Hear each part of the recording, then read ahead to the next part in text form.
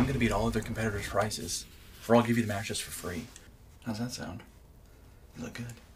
Let's sell some mattresses. Sales for me, you know, it's what makes the world go round, and it's my life. You know, when I step out onto this showroom floor, it's my time to shine. It's my time to dominate. This is my Coliseum, and I'm the gladiator. So, look out. Hey. Oh. Cameron Coates, nice to meet you. Mary. I'll be taking care of you today. Mary? Yes. What a great name. That's beautiful. And you are such a vision. Oh, Mwah. okay. Oh, Mary, what do I got to do to get you into bed today? You know, really, I just want to serve the people. I want to use my knowledge to better mankind. This is 100% memory foam mattress, okay, with a circle knit top. It comes from our King Arthur collection, and we call it Excalibur. Hop on up, Mary. Oh, no, that's not necessary. A lot of these guys out there, they're dishonest, you know? But I believe in truth in sales. This is a limited edition, which means it's a collector's item, which means that it will appreciate in value. So really think of this mattress as an investment into your financial future. I just love making people smile, you know? If at the end of the day I've made at least one customer smile, then I've done my job, I've succeeded. I need them to buy something as well, of course, because they don't pay me for smiles. But I would be rich if they did. Some shows don't need a celebrity narrator to introduce the show, but this show does. In a world filled with endless opportunities, why would two men who have built 13 multi-million-dollar businesses altruistically invest 5 hours per day to teach you the best practice business systems and moves that you can use? Because they believe in you, and they have a lot of time on their hands. They started from the bottom. Now they're here. It's the Thrive Time Show, starring the former U.S. Small Business Administration's Entrepreneur of the Year, Clay Clark, and the entrepreneur trapped inside an optometrist's body, Dr. Robert Zillner. 2 men, 8 kids, co-created by 2 different women, 13 multi-million-dollar businesses. Get ready to enter the Thrive Time Show. We started from the bottom, now we here. We started from the bottom and we'll show you how to get here. Started from the bottom, now we here. We started from the bottom, now we here. We started from the bottom, now we're on the top. Teaching you the systems to get what we got. Colton Dixon's on the hooks, I break down the books. Z's bringing some wisdom and the good looks. As the father of 5, that's why I'm a dive. So if you see my wife and kids, please tell them hi. It's the C&Z up on your radio. And now 3, 2, 1, here we go! We started from the bottom, now we here. We started from the bottom. All right, Thrive Nation, on today's show, we're going to talk about a topic that I prefer to talk about in pretty much exclusively. If I had my way, this is all I would talk about. This is all I would be doing all day, every day, and that is sales. I'm going to play a clip for you in just a minute here, folks, so you can see what it looks like to have a well-organized sales team working for you. And then on part 2 of today's show, I'm going to share an interview I did with Jerry Vass, the best-selling author of a book called Soft Selling in a Hard World. And I love selling. And if you're listening today and you have a team of people in your company and their sales are less than great, this is the show for you. If you have a team of people and you say they just are not selling well, the leads are coming in, but they're just not selling well, I'm going to teach you how to build the ultimate sales machine, and I'm going to teach you 10 super moves that you can use to immediately and dramatically grow your company and to increase their sales volume. And if you do this, if you implement these moves, you're going to have a lot of success, okay? So move number 1, Sean, I'm going to have you read off the move, and I'm going to explain what the move means. Move number 1, write a proven call script. If you do not have a call script in place that has been proven to work, your team is not going to have any success. And they're going to say weird stuff. They're going to say weird stuff. And you've worked with a lot of great clients, Sean, as a business consultant over the past 5+ years. What percentage of business owners that you've worked with had a script in place before you worked with them? None of them had it written down, and I've actually never had one of them that had anything consistent being said either before we worked with them. So repeat that again. Well, never have there ever been a single client that I've worked with that has had what they're supposed to say on the phone through their sales funnel actually written down. And so because of that, when we start listening to calls, I've never yet had a consistent... It's an abomination. Yeah. It's an abomination. So you got to have a pre-written call script. Now, move number 2, Sean. You got to have the call recording for quality control and provide a manager to provide real-time feedback on those calls. Every single day the calls are recorded. We use a service called clarityvoice.com. But in our office, the phones ring all the time. People are requesting tickets to come to a conference. And so when they request a ticket to come to a business conference, I want to know what our people are actually saying to people on the phone. I want to know that. Oh, yeah. I want to know. I want to know what they're being. That way I can give them feedback on what they can say, how they can improve their sales, how give them positive reinforcement, tell them what they could do better. You got to have the call recording. If you don't have the call recording in place, that would be like being an NFL football coach and not watching game film or even watching the game. That'd be like being an NFL coach and you go, guys, here's the playbook. I'm going to go over to Denny's. They've got a special going on today. I'll be there getting my grand slam. I'll see you guys after the game. And then you come back the next week and go, you lost? Are you kidding me? I gave you the playbook. So you also have to have real-time in-person coaching or training provided to your salespeople.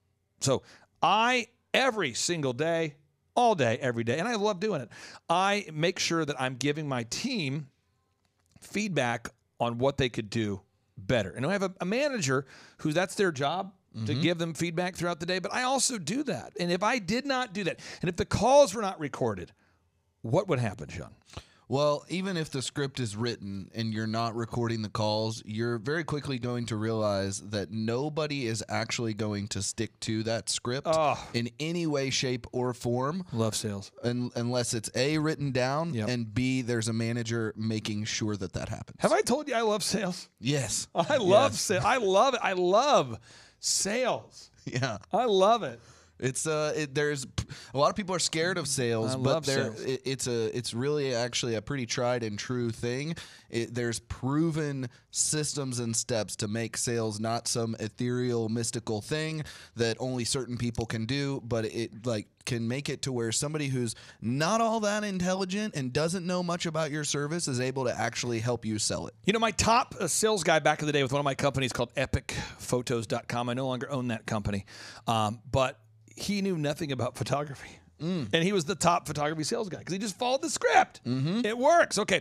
So now the next move, number 3, is you got to install a call quota. Oh, yeah. You have to make sure that the people on your team are adhering to a set number of calls they have to make every day. Now, yesterday, I was asking James to keep track of his call totals. I do it every day, but I just asked him yesterday, how many calls did you make? He's averaging 300 phone calls a day. Oh, yeah. Every single day. I love that. Oh, yeah. Now, why is it that somebody would go to thrivetimeshow.com and fill out the form? We have a guy named Chad right now. Chad, if you're listening right now, this goes out to Chad. There's an actual guy named Chad right now who has filled out the form to attend the workshop. And we've probably called this bro 50 times. Yep. And he emails in, hey, I really want to attend the conference. How do I get a ticket? And we're calling him. We're emailing him. I'm not kidding. It's probably 50 contacts deep between call, text, and email. That's impressive. Because he just won't pick up the phone. Yeah. But a lot of our longtime great clients were people that they had to call them 10 times or more. Did you know that the average person that requests a haircut at Elephant in the Room, our haircut chain, has to be called an average of 6 times before they pick up the phone and schedule that haircut? I did know that. Yeah, because when I'm working with my clients, until I tell them that's a very foreign thought. It's almost like, Clay, they think that by calling somebody that many times, they're somehow doing them a disservice, even though the person reached out for information. So I don't really get it, but a lot of people are hesitant with that. And if you just tell your team, look, I'm grading you on how many times you've reached out to them, not on getting a hold of them, right? I need to get a hold of them, but I want you to reach out at least 6 times every day. That might wreck your head, but please just do it. They'll get a hold of a whole lot more people, and your leads will close faster. Holy cow! Oh, incredible. Thank you, Harry Carey. I just think it's very important that we understand this idea that if you call your leads until they cry, buy, or die, that's the attitude you have to have. Mm-hmm. Cry being, stop calling me. I'm like 50 times. My name's Chad, and you've called me 50 times and texted me 100 times. What to do? Hey, Chad, how you doing? I'm just tired of this. Why do you keep calling me? What's crazy about this guy, Chad, right now is Chad claims that he listens to our show every day, and he's super excited to come to our conference. And we've called this guy so many times, he won't pick up the phone. This just in. Chad, reach out to us. Yeah. And what I do, I love sales so much that I tell people, if you want to request a ticket, you can text me directly at 918-851-0102. That's the move, Chad. If you're listening right now, just do that. Make the connection. Just call us. Chad, all you got to do is just text me. 918-851-0102. Okay. Yeah. Now you got to track your numbers. To move number 4, you got to track your numbers. Mm-hmm. Yeah. You track your numbers. You have to track your numbers. And I'm just being very clear with you. Yesterday, I was looking at the numbers. We got one person on the team who sold like 27 tickets for a workshop. Mm-hmm. And then somebody else sold 4. And they're in the exact same office, calling the exact same quality of leads. But if you don't track, you don't know who needs to improve. You don't know who's doing well. You just... Holy cow! You're screwed. Yeah. You got to track. But what percentage of people, business owners that you know, track before they met you? They track, Clay, by opening up their bank account and going, "Do I have money?" It's ridiculous. That's what they. Total jackass for the highest order. Okay, we continue now. Now you got to move number 5. You have to create pre-written text messages. Move number 6. You got to create pre-written email messages. Move number 7. What? Move number 5. You have to create pre-written text messages. Move number 6. Create pre-written email messages. You've got to pre-script out, pre-write these email and text messages that your team are sending out, because in today's culture, people reach out to you on your website or via email or via text or whatever, and you have to call, text, and email these people, and you want to make sure that the text messages that your team are sending out are pre-written and the emails are pre-written, because if not, when you see what your team will send prospects... Oh, no. Looks like I picked the wrong week to quit sniffing glue. Looks like I picked the wrong week to quit smoking. Looks like I picked the wrong week to quit drinking. Looks like I picked the wrong week to quit amphetamines. When you see the kind of stuff... I didn't realize they were doing amphetamines back then, but that sounded like the 50s. But I mean, that's the movie Airplane, by the way. Okay. But I'm just saying, it's a thing. It's a thing where people, if you don't give them a pre-written script of what the text or email needs to say, they will send crazy stuff out to your ideal and likely buyers. Yeah, or they just won't send anything at all, and you'll have a lower rate of people showing up for your appointments and whatnot. You've got to have a pre-written text or email. Mm-hmm. Okay. Now, again, on part 2 of today's show, I'm going to share with you guys an interview I did with Jerry Vass. He's phenomenal. Jerry Vass, he wrote the book called Soft Selling in a Hard World. And I'm also going to share with you footage of the call center of a company I built back in the day called DJConnection.com running at full speed. And the thing is, I love sales. Have I talked about how much I love sales? Have I mentioned that yet? Once or twice. Yeah. I love sales. Seriously, on a good Saturday, if you said, hey, Saturday, weather's great outside, you could be anywhere in the world, where would you be? I'd say, well, running the call center. I love sales. Oh, man.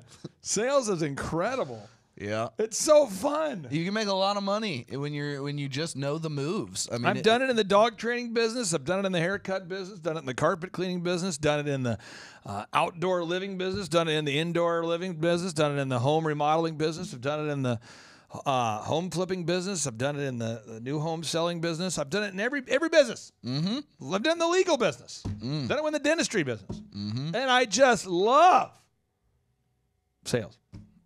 It's so good. And some people are so afraid of it. Yep, and that's why move number 7 is so important. Move number 7, you must conduct the group interview every week. Now, someone says, what's the group interview? Long story short, we have entire shows about this, but every Wednesday at 5:30, I interview people that applied to work here. And just so you know the numbers, about 75 people a week say, I am going to come to the interview Wednesday at 5:30. Of that 75, about 45 show up.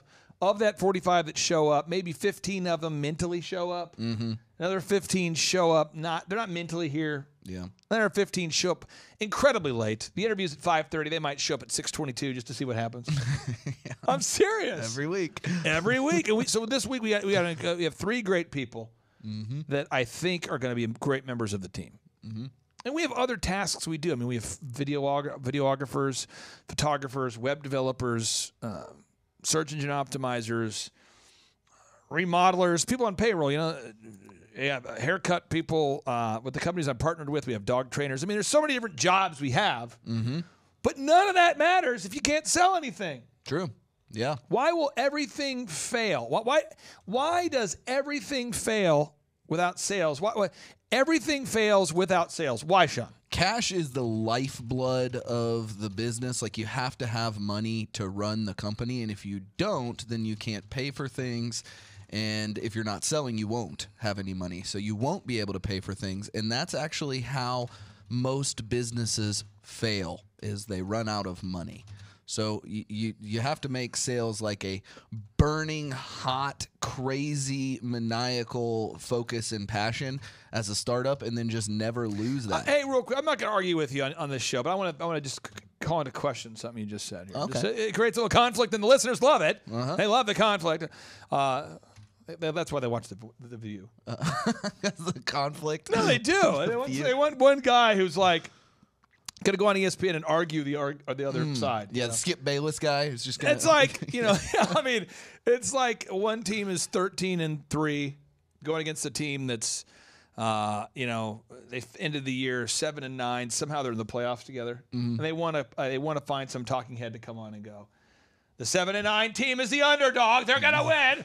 You're an idiot for thinking that. And then the guy guy who's advocating for the team that's 13-3 to win, he's like, I think you're clearly wrong here. And the other guy's, no, you're an idiot. And then they want him to fight. Yep. And then they go to commercial. Yep. That's what they do. Yep.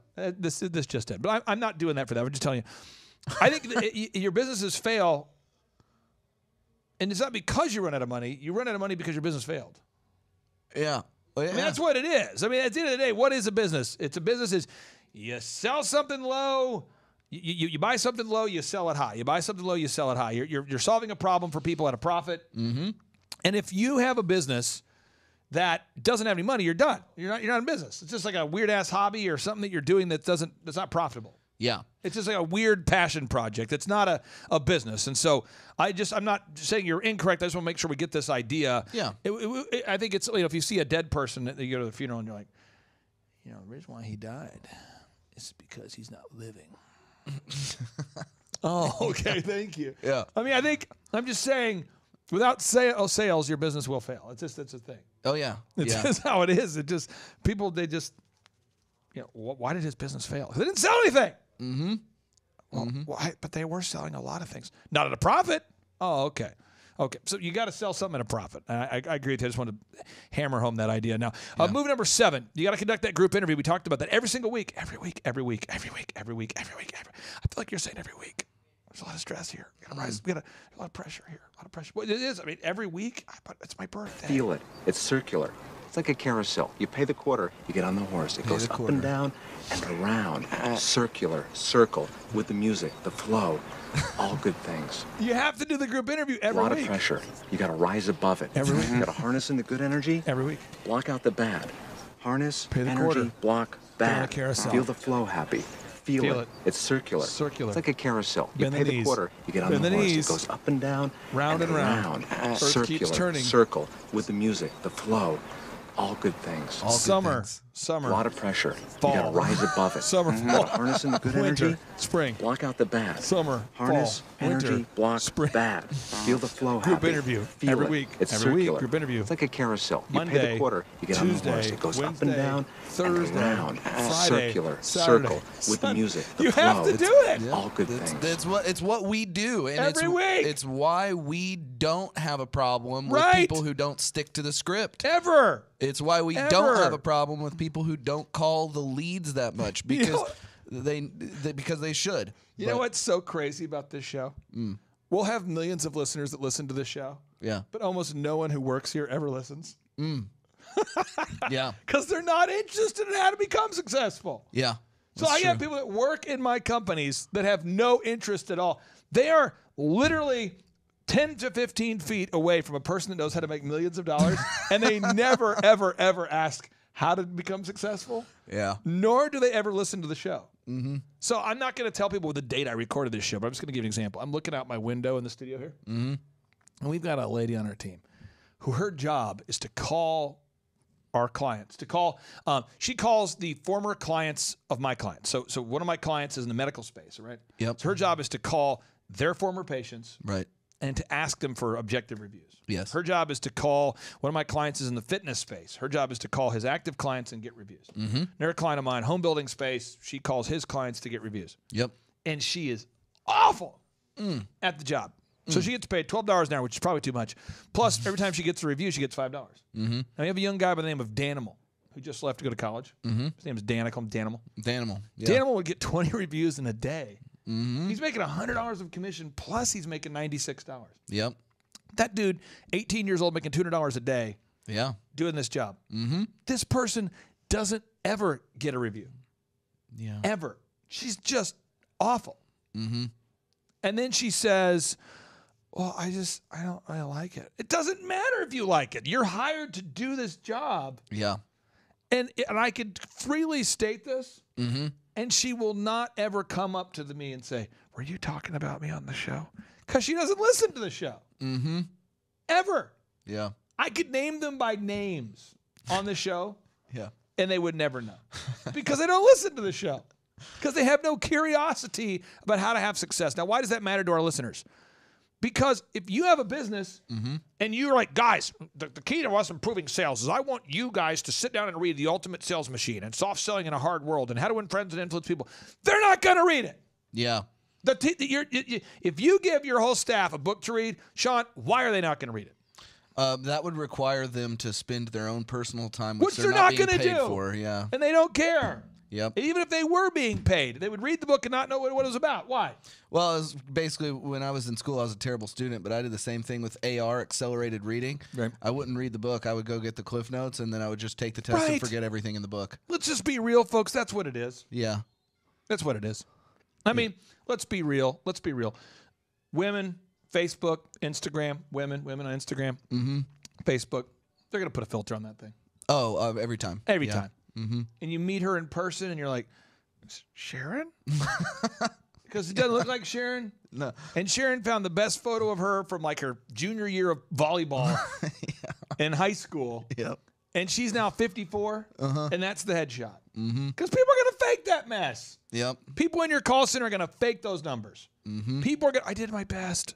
I read the book. It's awesome. No, I'm giving you the 10 moves you need to use to grow a super successful company. Okay, so now, move number 8, you got to create a universal pricing list. Everybody on your team needs to know what you're charging for the products and services you're selling.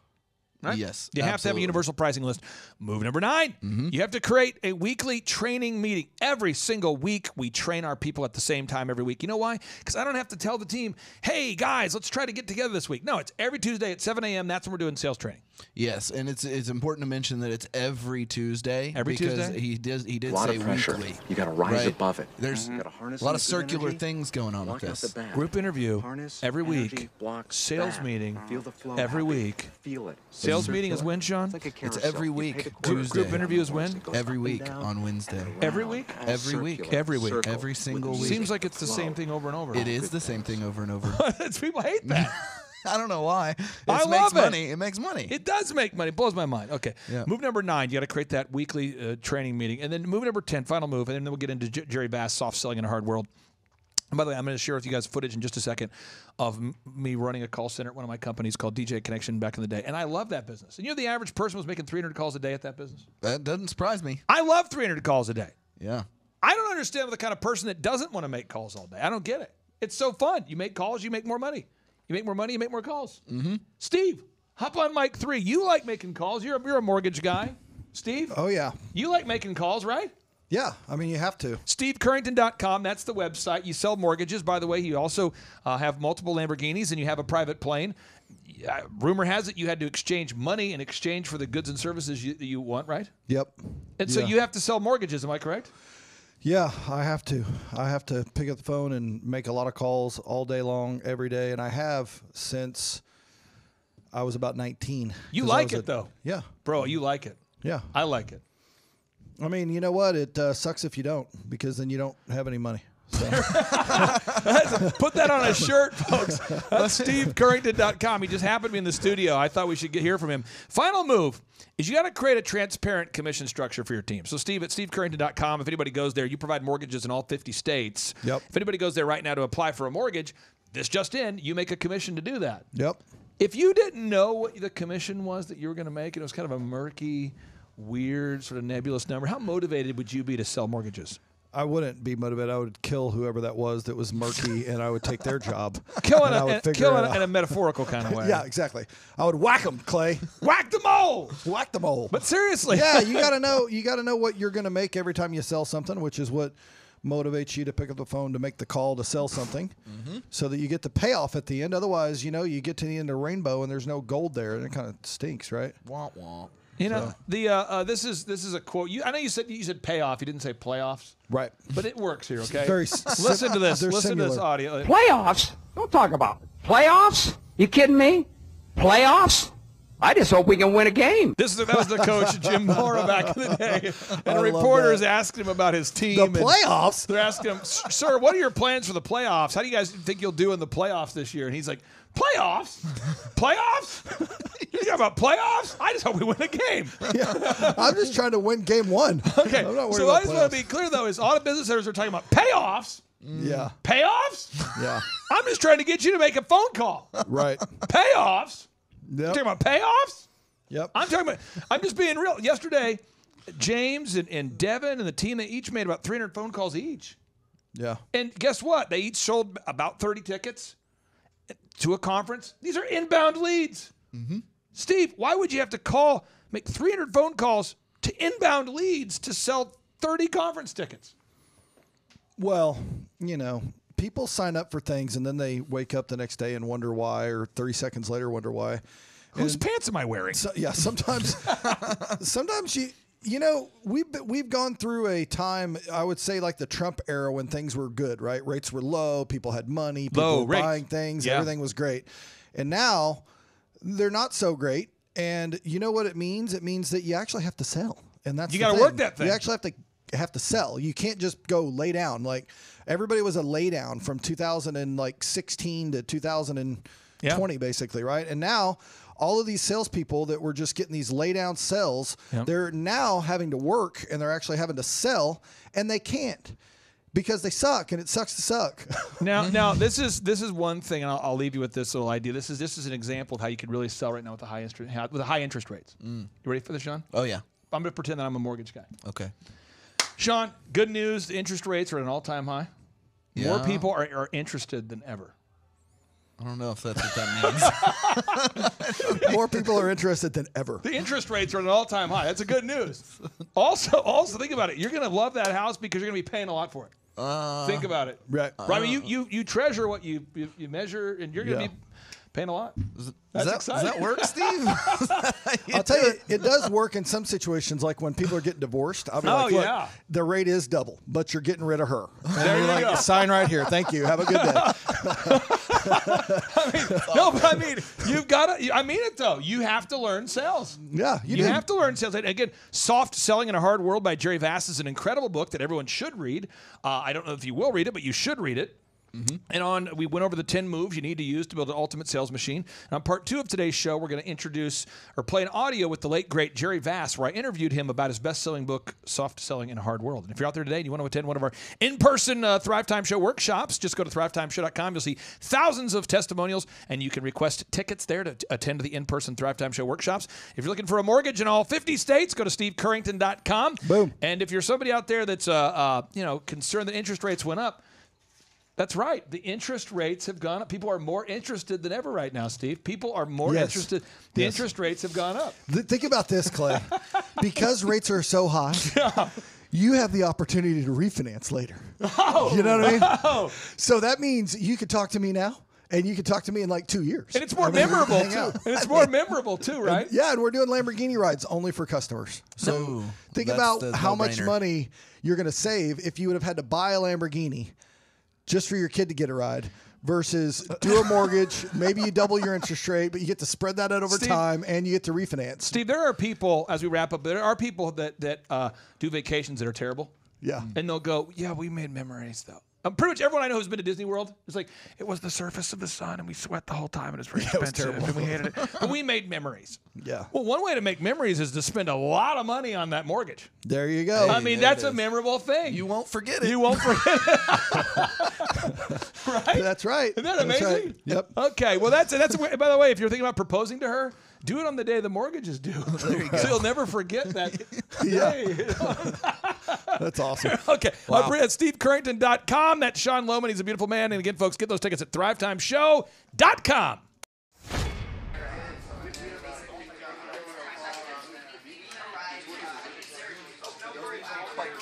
No date, no venue, 2014. Okay, cool. Well, all of our appointments have been literally just going up like crazy. Definitely recommend that second or that third package. Those packages are regularly $800 and $900.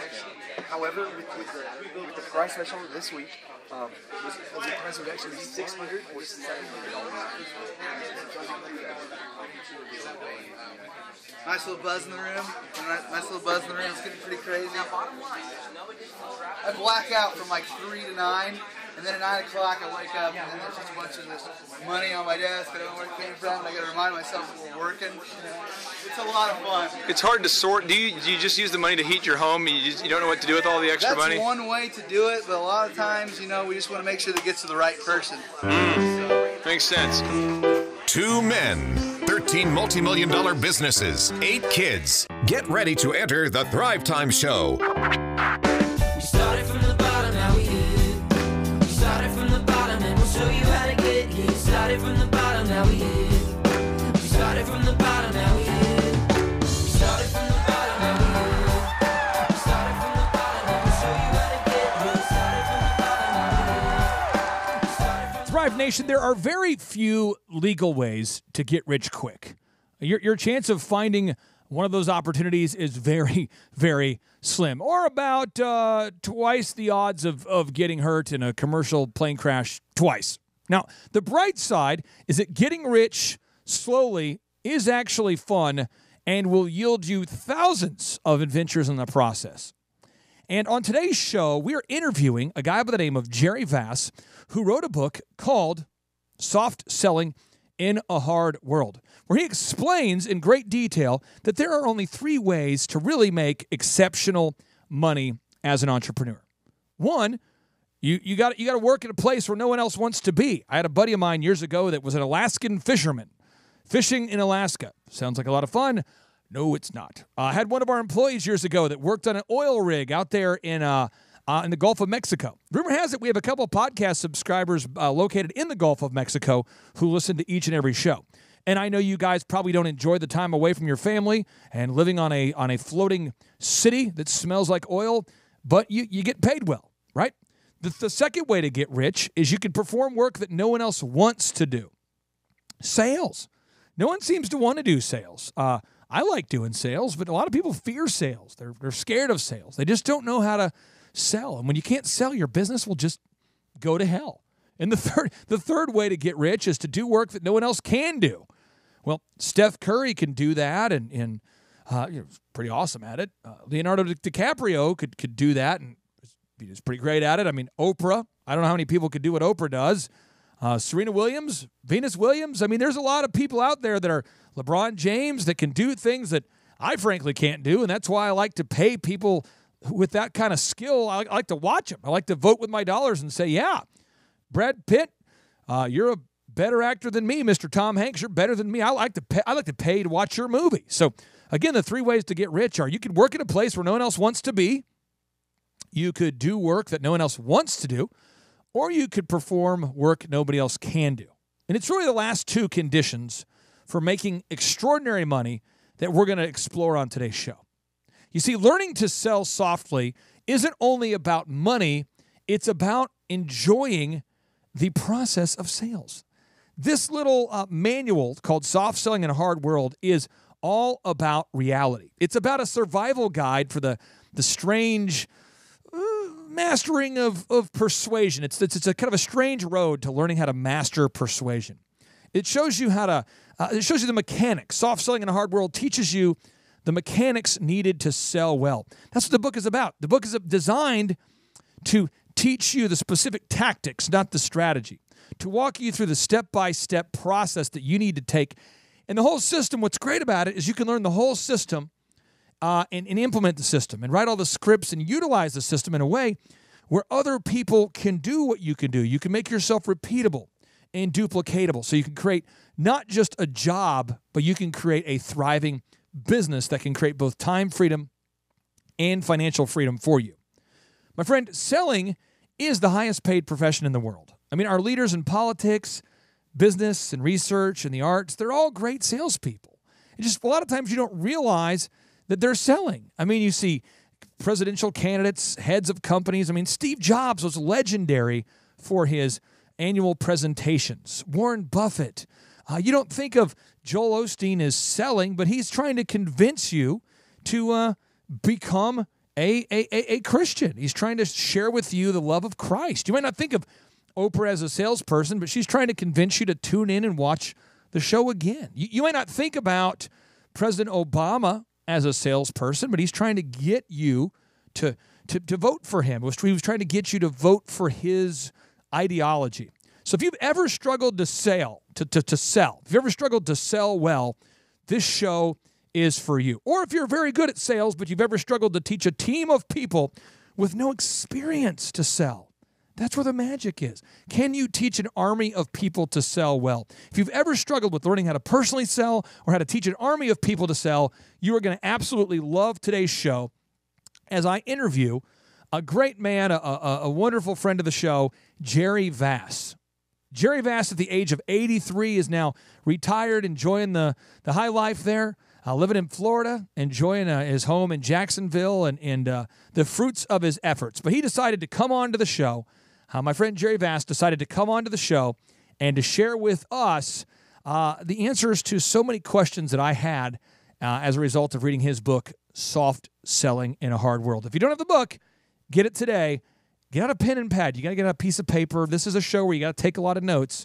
And I would encourage you to get Soft Selling in a Hard World today. Without any further ado, my exclusive interview with Jerry Vass. Also, just a quick disclaimer. I apologize for the audio quality of this audio-only interview, but his phone was kind of cutting out a little bit. We tried to edit it the best that we could. And so without any further ado, here's Jerry Vass. All right, Thrive Nation, welcome back to another great conversation. And on the Thrive Time show today, Chup, I could not be more excited to have the man that I would consider the godfather of systemic sales. You see, back in the day, Eric, I started working in the world of commercial real estate. Yep. One of my clients wanted to go into commercial real estate. And before we exited Fears and Clark, we actually had the commercial real estate listings for 1/3 of downtown Tulsa. That's roughly 33%. And do you know what sales book we use to build our scripts, our systems, our processes, the entire system that we used at Fears and Clark when representing Can Bar Properties and roughly 1/3 of downtown Tulsa? Do you know what book we read, Chup? What book was it, Clay? Soft Selling in a Hard World by you, Mr. Vass. How are you, sir? I'm perfect. Thank you very much. And I want to tell you, I'm flattered by all of this. I'm not used to doing this anymore because I've been out of the training business for 10 years because I got old and my mind took a vacation. So but we'll do the best we can. Well, I appreciate you, and you are much sharper than I am. I aspire to be half as sharp as you think you once were. I mean, you are. Your book is amazing. The book Soft Selling in a Hard World, and in that book, Jerry, you wrote, if you aren't selling up to your potential, you probably don't understand that selling is a game. Most people don't. Those who do make 85% of the money become executives or run their own successful businesses. This book is about fulfilling your potential without resorting to motivational and inspirational beliefs As in sports, you find that certain mechanical moves need to be mastered before your inspiration or genius can shine. Like a dog can be inspired to chase a car, but doesn't know what to do with the car once it's caught it. This knowledge is about what you do when you catch the car. That thin slice of face-to-face time when persuasion really occurs. Jerry, I'd love for you to expound on this, and that's such a beautiful excerpt from your book. I'd love to get your thoughts on it. Surely. Well, I use the word game in the sense of a professional sport. And just as any professional sport, one has to understand the game, develop and polish the skills needed, and have a plan for the big contest. In selling, that translates to getting your story together, getting your tools ready, and practicing your delivery. Then putting it all together under pressure in front of a prospective client. You may hear someone say, if my job doesn't work out, I can always sell. You never hear them say, if my job doesn't work out, I can always be an NFL quarterback. Right. And I think the preparation that you teach in your book is what allowed me to be successful. Because, Jerry, when I was sitting down meeting with somebody about listing their commercial real estate, they would ask me directly, how many other listings do you have? And I would tell them we have this many listings. And they would say, what makes you different than the competition? And I had it all on a one sheet. I had all my sales presentations. I had all my testimonials, all my statistics. I had a system for it. I had incorporated all 7 of your selling moves. And it helped me be proactive so that I could lead the conversation, build rapport with the buyer, find their needs, deliver benefits supported by facts, and close deals. Jerry, in your book, Soft Selling in a Hard World, you wrote that sales is a profession identified with the worst of its practitioners. On behalf of that group, I apologize for anybody who I did a poor sales presentation on years ago. Not the best. It happens. Because they sell so well, the public doesn't identify those that are at the top of the cultural heap. The politicians, the movie stars, the talk show hosts, the televangelists, and the business leaders. The world doesn't view these people as salespeople, as outstanding salespeople. They're rarely caught practicing the selling trade. The best of them are so good that people simply like their quote-unquote personalities because people easily confuse skill with personality. When you study the best, you find that they make many mechanical selling moves right. Is this due to practice or coincidence? Natural talent or learned response? Only they know for sure how much is talent and how much is learned. The results are the same. They convince, move ideas, create change, and solve problems. We love them for it, and we reward them with the best our culture offers: fame, fortune, cool clothes, and a big house. Jerry, share with us about what great selling is and what bad selling looks like. Well, great selling is problem solving, pure and simple. You find the buyer's real problem and working with the buyer to solve it. You work together. To do that, you have to ask intelligent questions and listen intently. Bad selling is vomiting your stuff, talking, pitching about your stuff, and seeing the whole transaction only from your own point of view. Successful selling is explaining well what you do from the client's point of view. As in any activity, when someone is really good at what they do, it looks easy, even effortless. It's transparent. And whether it's running a podcast or playing tennis or skiing or selling, we all think I can do that until we try and learn how difficult it is. Oh, the one thing, Eric, that happened to us years ago is we were approached, Jerry, by the Scripps radio network. Mm-hmm. They produce HGTV, the Travel Channel, and they said, Clay, we'd like to have you produce a show that we're going to air in various markets throughout the United States. Now, I had heard a lot of Rush Limbaugh in my life, a lot of Glenn Beck, a lot of Tim Ferriss, a lot of Gary Vaynerchuk, a lot of the big names, and I have been a production person. I ran an entertainment company, so I've done a lot of audio production. And I realized going into it how hard it was going to be because I've been up and close to it. But I can't tell you how many people have listened to our podcast and have told me that they tried to produce a daily podcast for about 4 days in a row. Maybe. And then they ran out of things to think about or talk about because they weren't aware of the level of preparation needed. And so I think it's really hard when you don't know. And that's what I love about your book, Soft Selling in a Hard World. Everybody needs to own a copy of it because you break down the science of how to sit down with the prospect and build rapport. And it's very specific about what questions to ask. You break down how to listen intently. Then you explain how to find their problems, how to find their needs. Then you teach how to solve the problems, how to support it by facts. The book is so linear, and it breaks it down where I think the world looks at people who are great at sales and says, yeah, that's probably natural. It's natural talent. But it's not natural. It's a system. And Jerry, we work with hundreds of business owners all over this great country, and we often find that many of them seem scared of making sales calls. What would you say to somebody out there listening right now who is an entrepreneur or who wants to be, who's afraid of picking up the phone and making sales calls? Well, I have told them often when I sit down with management, I say, look, you have a right to be scared because poor selling skills downline are a message to your market. It's your message to the market, and it is a waste of your money, and you trash the market as you go. And no business and no person likes rejection. The real problem is that all salespeople, and I stress all, I include owners and managers here, can see the upside of every possible transaction. Quote, this could mean $10,000 to my company. And they also sense the downside, no sale, wasted time, expense, and they don't have the skills they need to control the downside and weight the transaction in their favor. Most of the time, they don't even know such skills exist.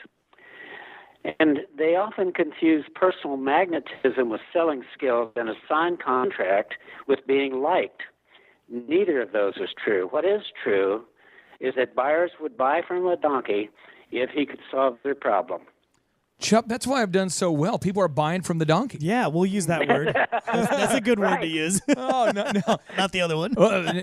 Chuck, come on, seriously. Only I can self-deprecate myself. That's you deprecating on me. That's just mean, isn't it? Now, in your mind, Jerry, why does it seem like so many business owners are scared of rejection when it comes to sales? That fear, they fear the word no so much. Why? Because the real process is unknown to them. They are walking into a situation thinking, I have a good product, but they don't know one thing about the client personally and very little about the client's business. So what would you say to a business owner? I see this all the time. They want to delegate their sales to an employee without actually using the script themselves first. Like they want to delegate the sales process to an employee when they personally have not used the system and or created a system. The owner wants to delegate their sales to an employee without them actually first creating and using the proven systems. What would you say? Well, not to be cute, but I've run up against this quite often. I just say, look, you're an idiot. Because if you owned a major sports team, you wouldn't put a player on the field just because you liked him or her. You'd insist on training and practice and lots of it. Managing salespeople is one of the most difficult aspects of running a business. I mean, I've been in business since I was 17 years old. I'm now 83, so you can count it up. Partly because salespeople take their cue from management, and many managers are not themselves trained. We've often trained salespeople where the managers would not come into the room with them, and so the salespeople ended up knowing more about sales than the managers did, which caused conflicts, in sales meeting because the people are going, whoa, wait a minute, and the manager's going, this is what we're going to do. The more years involved they are with their product or service, the shallower the presentation becomes. The senior salesperson is often the worst person to teach others down the line. They're often product-oriented, make a few new calls, and sell to their old connections, so they don't like being told they don't know what they're doing. Business has changed now, and businesses that keep on selling the same way will eventually fall behind. You know, Jerry, in Soft Selling in a Hard World, you wrote a statement that blew my mind the first time I read it, and I just kept reading it again and again. It says, there are only 3 ways to make exceptional money. To work in a place nobody wants to be, that's one. To work in a place where nobody wants to be, that's one. If you're writing this down, Thrive Nation. To work in a place where nobody wants to be. 2, to perform work nobody else wants to do. Or 3, to do work that nobody else can do. So as we're kind of thinking about that, Chup, I DJ'd hell gigs at the Holiday Inn Select, Jerry. I was a disc jockey 7 days a week at the Holiday Inn Select for impersonators. So 1, I was doing work in a place no one wanted to do it.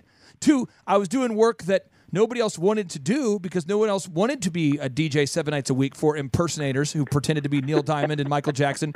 And then 3, I did work that nobody else could do because who knows how to host 4 shows in a row that are exactly the same, saying exactly the same jokes and pretending like you care. While bringing the heat. Every single time, Jerry, people would pour in. I'd say, folks, welcome to the incredible Holiday Inn Select. You guys are in for a treat. We've got Neil Diamond in the flesh. And everyone's going, woo! And I had to tee it up every time. I was like, as Ed McMahon. I mean, so it's so true. That is such a true statement. So I ask you, Thrive Nation, how are you going to get rich? Now, you have to perform work that no one else wants to do, to perform work no one else can do, or to work at a place nobody else wants to be. Jerry, talk to us about the importance of facing the reality that these are the only 3 ways to get rich unless you're a unicorn example.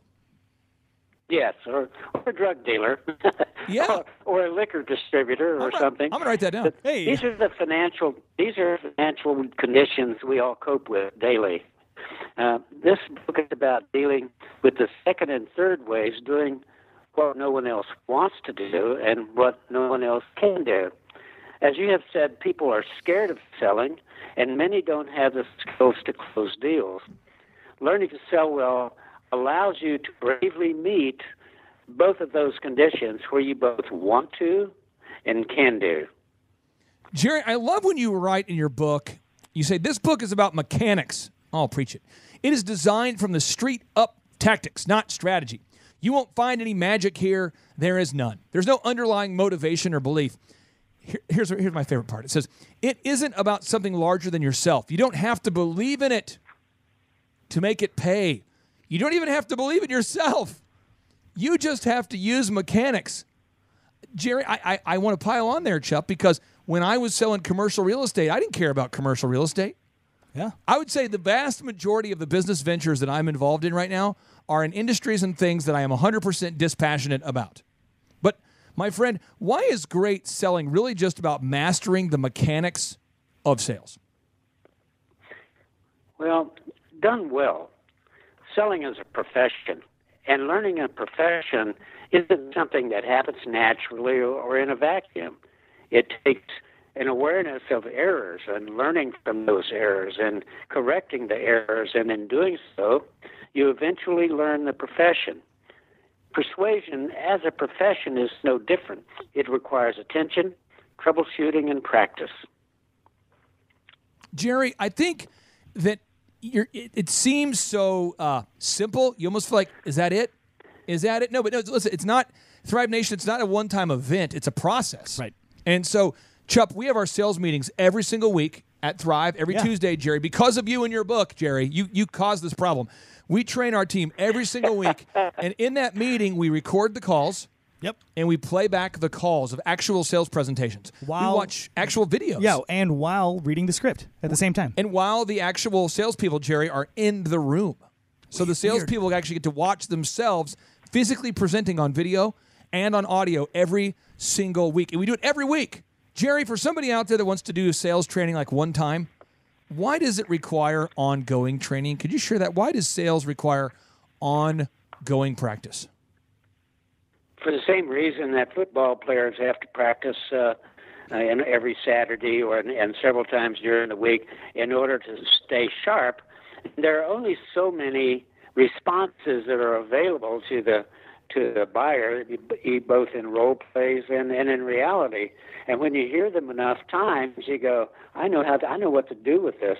So it takes a surprise out of the transaction for the seller, and you just get better and better. And I have to say, having your sales meeting once a week and doing role plays, I did that I owned a brokerage in Telluride, Colorado for 30 years, and I role played my people every Monday morning at 7:30, much to everybody's pain, and we control 30% of the total market, two of us.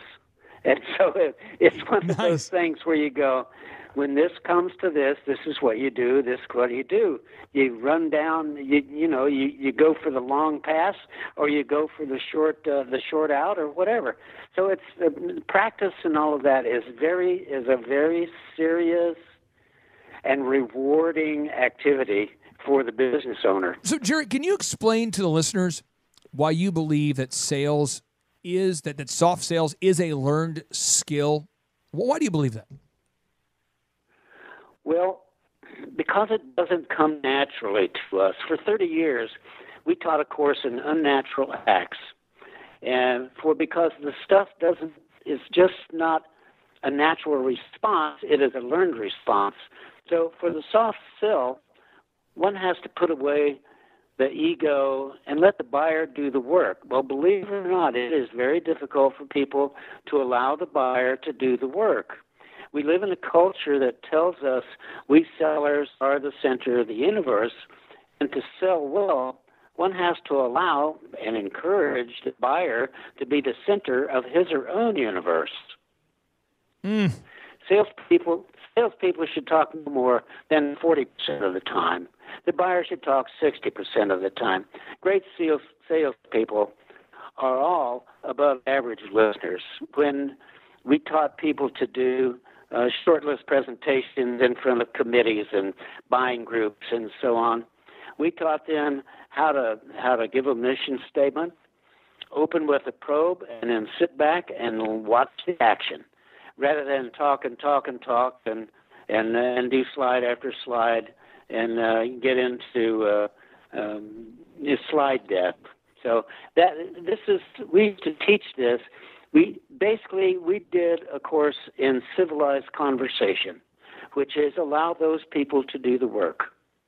I love it. I love it. I totally believe in the rule of conversational generosity. Let the prospect, let the buyer talk the majority of the time.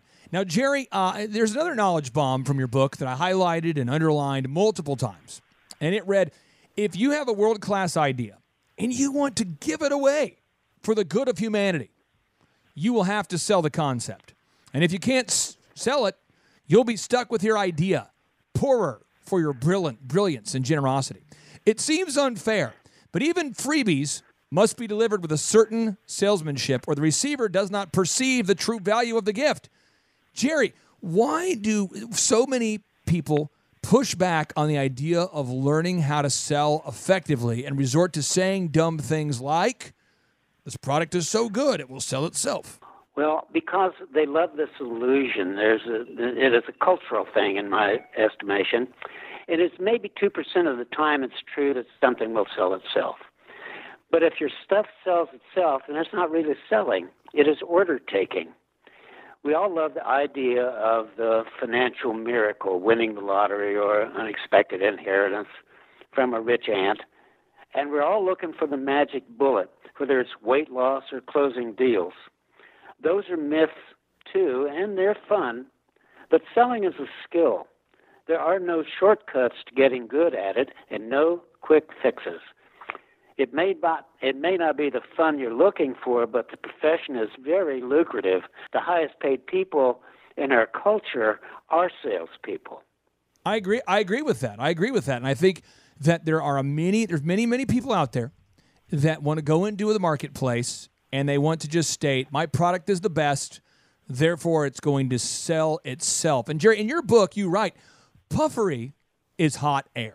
Webster's dictionary defines it as flattery, publicity, exaggerated commendation, especially for promotional purposes.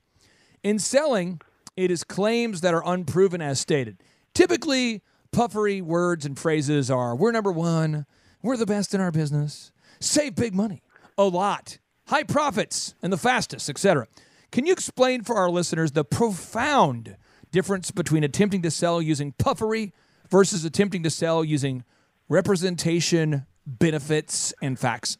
Well, in a downscale market, we buy puffery all the time, but I happen to be in the executive sales training business, and so we were teaching people to sell at the very highest levels, which, of course, also works at the lower levels. The less sophisticated the buyer, the more likely they are to buy puffery. But buyers view puffery as lies. They may not be intentional, but the buyers don't believe them. First, they make all the salespeople sound the same. So everybody in your business then sounds the same. And when you get killed on a price negotiation, you have no defense. And second, they set up conflicts with your buyer. I want to ask you this, Jerry. This is not about the sales process, but it's about you, the sales wizard. How long did it take you to write that book, Soft Selling in a Hard World, which is the Bible of sales? That thing is amazing. How long did it take you to read that or to write that thing? That thing is awesome. Well, probably around 6 months. It's a funny story. We don't have time to do it here.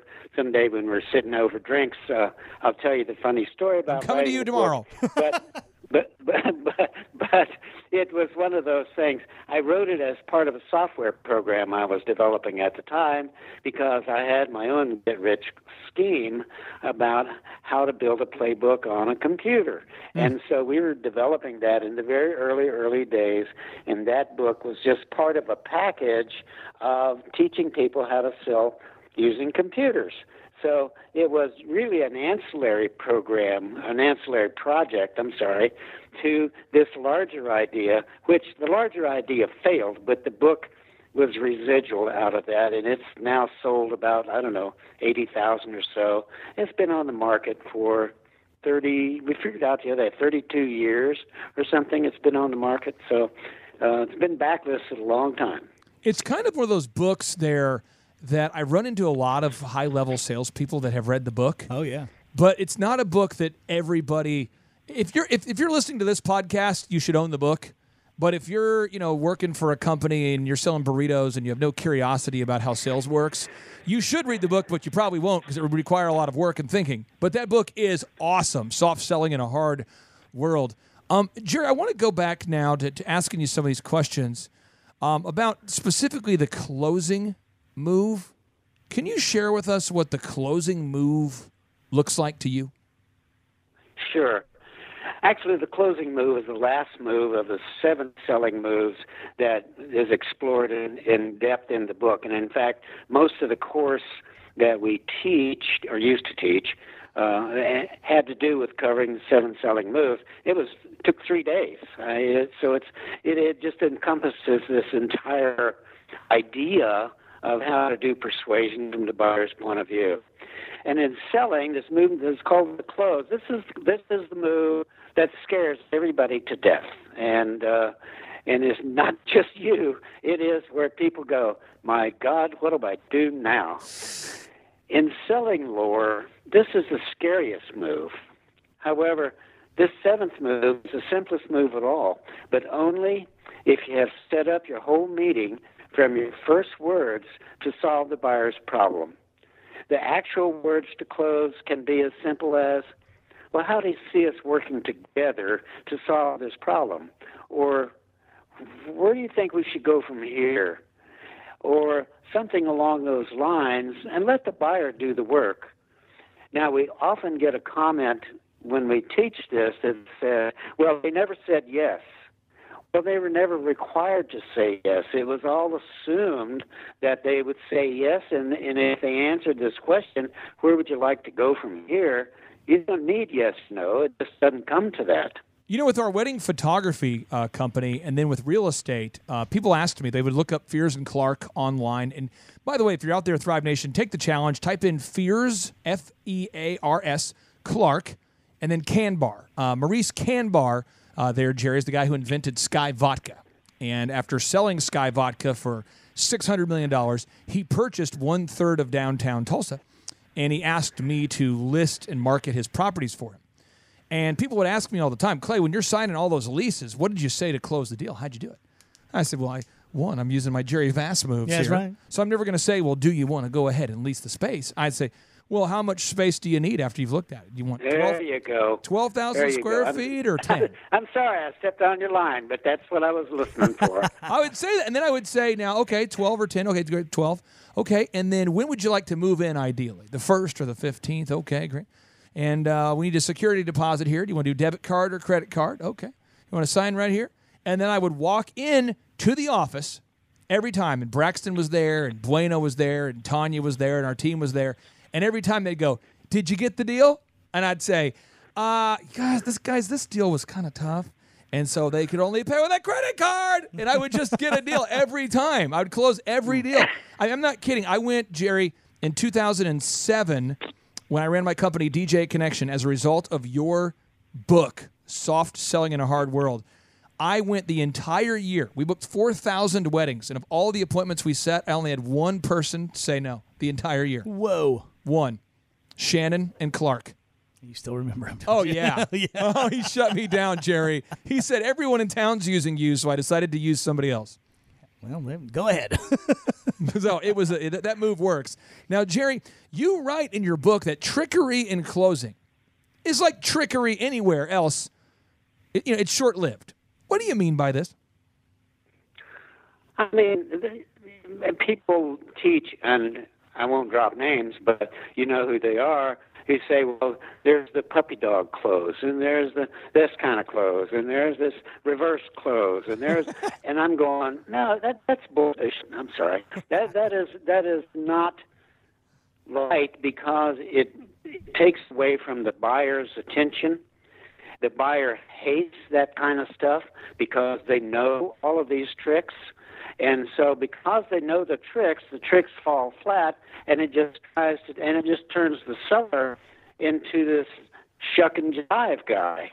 Instead of being somebody that you would want to do business with, you go, well, if he'll shuck and jive me here in this transaction, what's he hold for me down the line when we're in a serious business? So that's why trickery doesn't work very well. And if you are in low street sales, pots and pans and that sort of thing, perhaps you can get away with it.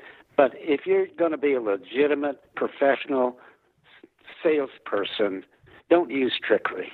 I love the phrase shuck and jive. Chup, I'm going to begin using shuck and jive and shenanigans as words on the show more often. I agree. Hold me accountable. Why have I not said shuck and jive for a long time? You're practicing shenanigans, and you need to cut it out. Jerry has a better master of the English language than I have. That's the whole issue I have here.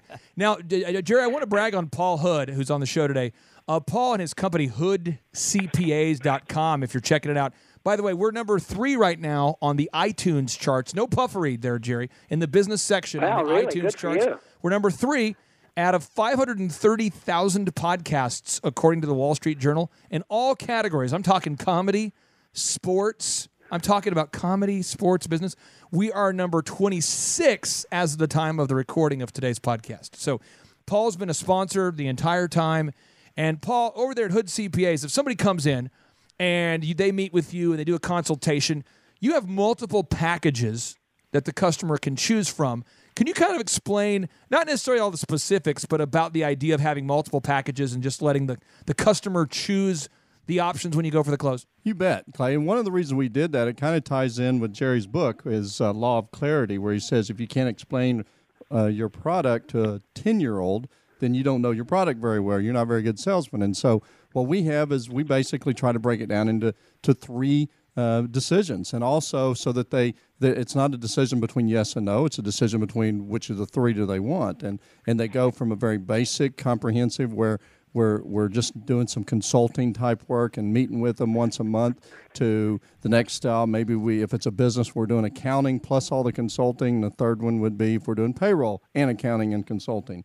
But it breaks it down to where, all right, Mr. Potential Client, which of these 3 do you want? Which best fits your needs? We're doing textbook the soft selling close. That's right. Now, Chup, I want to teach Jerry a word here on this next question. Jerry, you've brought us back to shuck and jive and shenanigans. Yeah. So I'm going to give you a word. Here it goes. I'm a huge New England Patriots fan, and the word I would like to teach you today is wicked awesome. Wicked. Wicked awesome. And that's one word. And if anything is great in Boston, it's wicked awesome. It's not hyphenated. It's just Jerry, wicked awesome. I would like for you to break down your wicked awesome bonus move on page 119 of Soft Selling in a Hard World. You write about this wicked awesome move called cross-selling. What is cross-selling all about, and why is it so wicked awesome important? Well, it's wicked awesome important because many, if not most, salespeople have several things to sell. And after the buyer's first agreement, because you're going to be closing incrementally, and after the first agreement, the salesperson now has a proven performer in the buyer and must move on to the second and third sale and so on. Some businesses can't even survive without cross-sells, and successful cross-selling cuts across the cost of sales and increases profits. And you run into it very often when you buy something. You say you want an extended warranty with that, or fries with that burger. You need some add-on accessories for that car. Well, that's where the real profit comes. And so add-on sales really is the profit center for many of these businesses and a way to survival for them. You know, Best Buy. The cross-sell always starts with a probe, too, by the way. Always starts with a question. And so you can just continue on. I remember I was trained early on, and I was selling mutual funds in one of my many careers. And I didn't know what I was doing. I didn't know a damn thing about mutual funds. I didn't know anything about that business, but I was taught how to sell it, and I went out, and I just kept selling until I ran out of things to sell. I finally had to shrug my shoulders and say, well, that's it for me. I'm done. I don't have anything else left. So cross-selling is and can be pretty high adventure, particularly on high-end stuff like high-end real estate. I'm talking to business buildings and that sort of thing, because I taught that for 30 years. And where these people are making $1.5 million, $2 million, $3 million per sale, they practiced all the time. And when they practiced, it was serious, man, because there was serious money involved. And these were serious, bright, educated people. And they were wonderful to teach. Now, this is something I want to hammer home on here, because Chup, this great selling doesn't, as Jerry has mentioned in his book and then on today's podcast, great salespeople don't even look like they're selling, Paul. Right. It's happening. And I'll never forget this, Jerry. I called to book a cruise with Karen Wheelock. And if you're out there and you know Karen Wheelock, say that Clay Clark is bragging on her, because she was good. And if you are Karen Wheelock, Clay Clark is bragging on you. Oh, you're the best, Karen Wheelock. So I went to book a cruise, and Karen says, well, great. Yeah, and I said, how much are the cruises? And Karen said to me, this is the first cruise I went on. I insisted on being the cheapest price possible. And I had a small boat, got motion sickness the entire time. So the second time I call and I said, Karen, how much do you charge? How much would it be? And she says, Clay, do you, let me ask you, what are you looking to do here? What's the big occasion? And I tell her, and she's, oh, so you're going to surprise her? Oh, really? Wow. So let me ask you this. What are some of her favorite activities? Next thing you know, she's got the probing questions going on. Next thing you know, Jerry, she booked an appointment. She got me to commit, not to buying something, but commit to the appointment within 72 hours, kind of within that window of time when I'm still interested. I met with her, and she just continued asking me, well, if you're going to be here, don't you want to at least have like a balcony, or don't you want to get this, room service, or what about tickets to that? Have you thought about a catamaran tour? And Jerry, somehow that $1,000 cruise, I feel like that $1,000 per person cruise turned out to be about $5,000 per person, but it was wicked awesome. It was really good. So the cross-sell, that is, woo. And one thing, Jerry, that you've talked about is during your years working with thousands of salespeople, you've noticed that salespeople will instantly freeze up and seem to almost have kind of like a panic attack. I've seen it. You've seen it. It's a salesperson has almost like an anxiety, immediate panic attack. It's like their brain shuts off as soon as a buyer inserts any objections whatsoever. Why is it that most salespeople need to learn to overcome objections? Well, quite frankly, if you can figure out what the problem is in the objection, you're about halfway to an answer just on that part without doing anything. So when you hear an objection, the first thing you have to do is figure out what the real objection is. English is a very complex language, and what you think you heard and what the buyer really is saying can be quite different. So the first move is to ask a question, something simple as, why is that? Or help me understand why you say that, or what is going on here, etc. We're now assuming salespeople have playbooks, so they will have practiced the answer to this objection. But it takes practice, and you're on the money having people practice, particularly in front of recording devices, cameras, and so on, because people cannot simply believe how bad they are until they see themselves on the camera. So true. Right. It's just humiliating. And so, I watch myself on camera, and I just hang my head and cry. Now, Jerry, you've written much about how salespeople can truly make a fortune if they understand that the profits are in solving the problems. I repeat, Chup, the profits are in solving the problems. Chup, I'm not sure if I'm communicating. Maybe my mic is cutting out. You say the problems are... The problems are in solving problems. Chup, you get what I'm saying? The profits. Let me try it in Spanish. Profits. El profito. El profito are in el solving el problema. Right. So, all right. So, can you talk to us about what you mean by that? Sure. When we circle back to the top of our talk today, selling well is problem solving.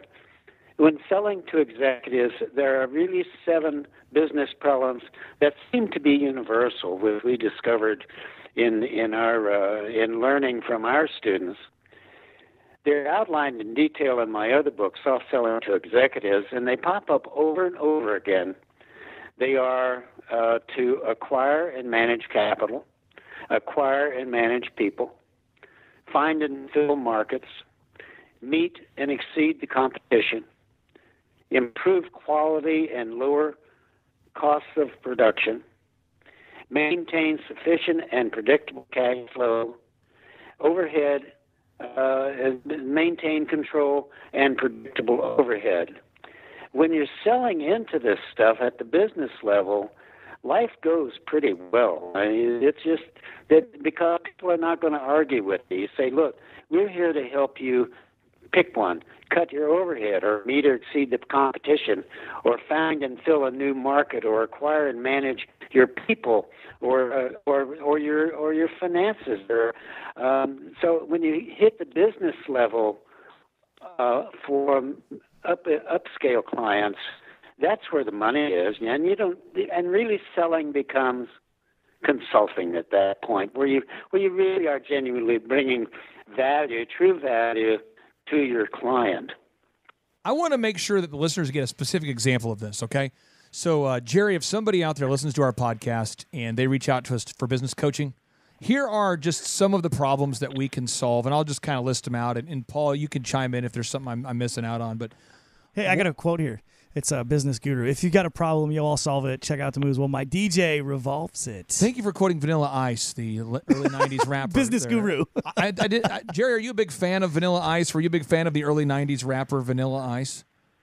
Yes, Okay. Nice. There it is. So this is the thing, though. People say, what do you guys do? Well, we do all the search engine. So what's the problem we're solving? How do you get to the top of Google? So we're getting you to the top of Google.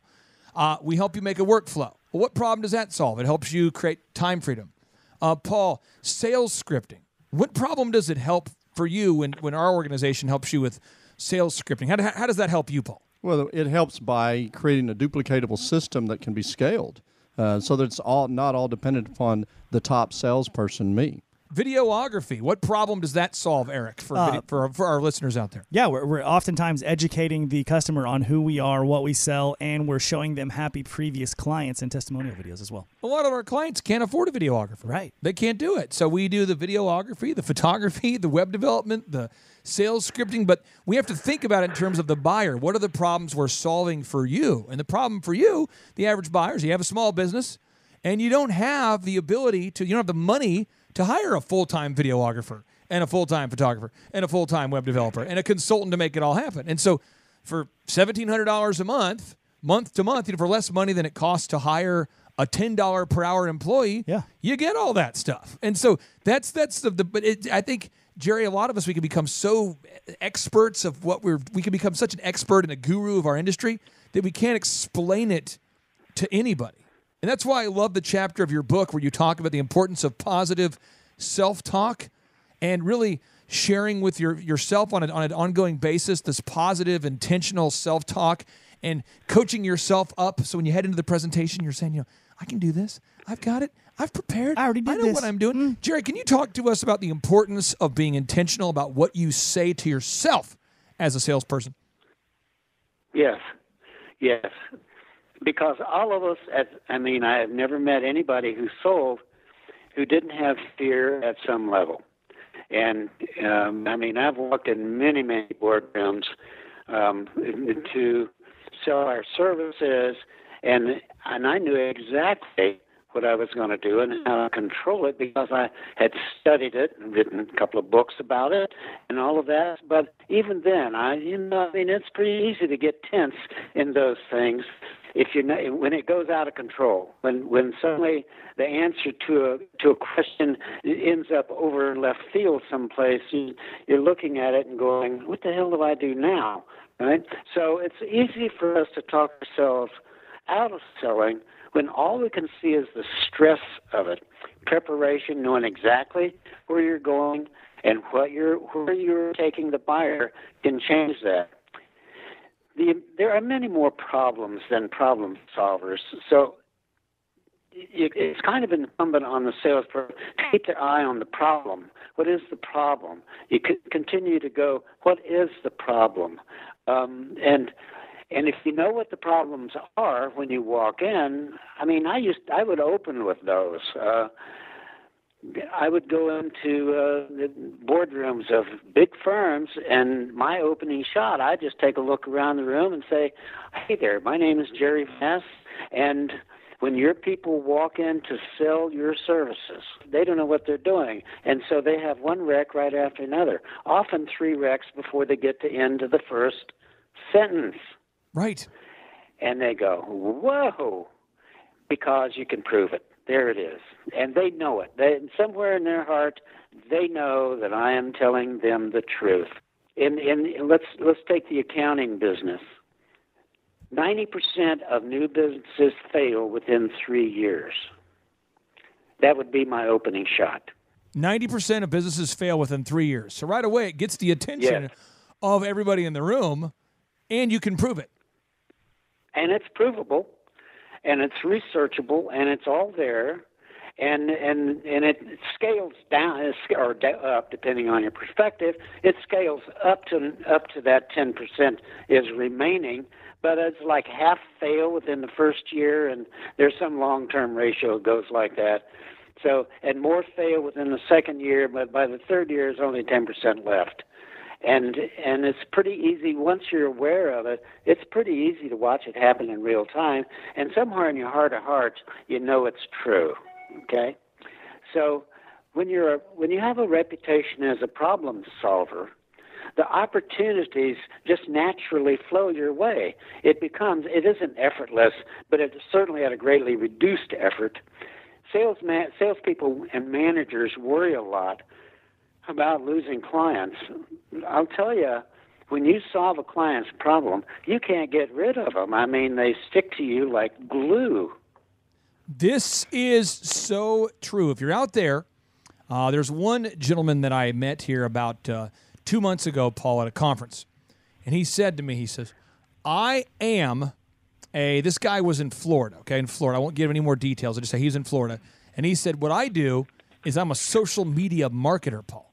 And I said, that's cool.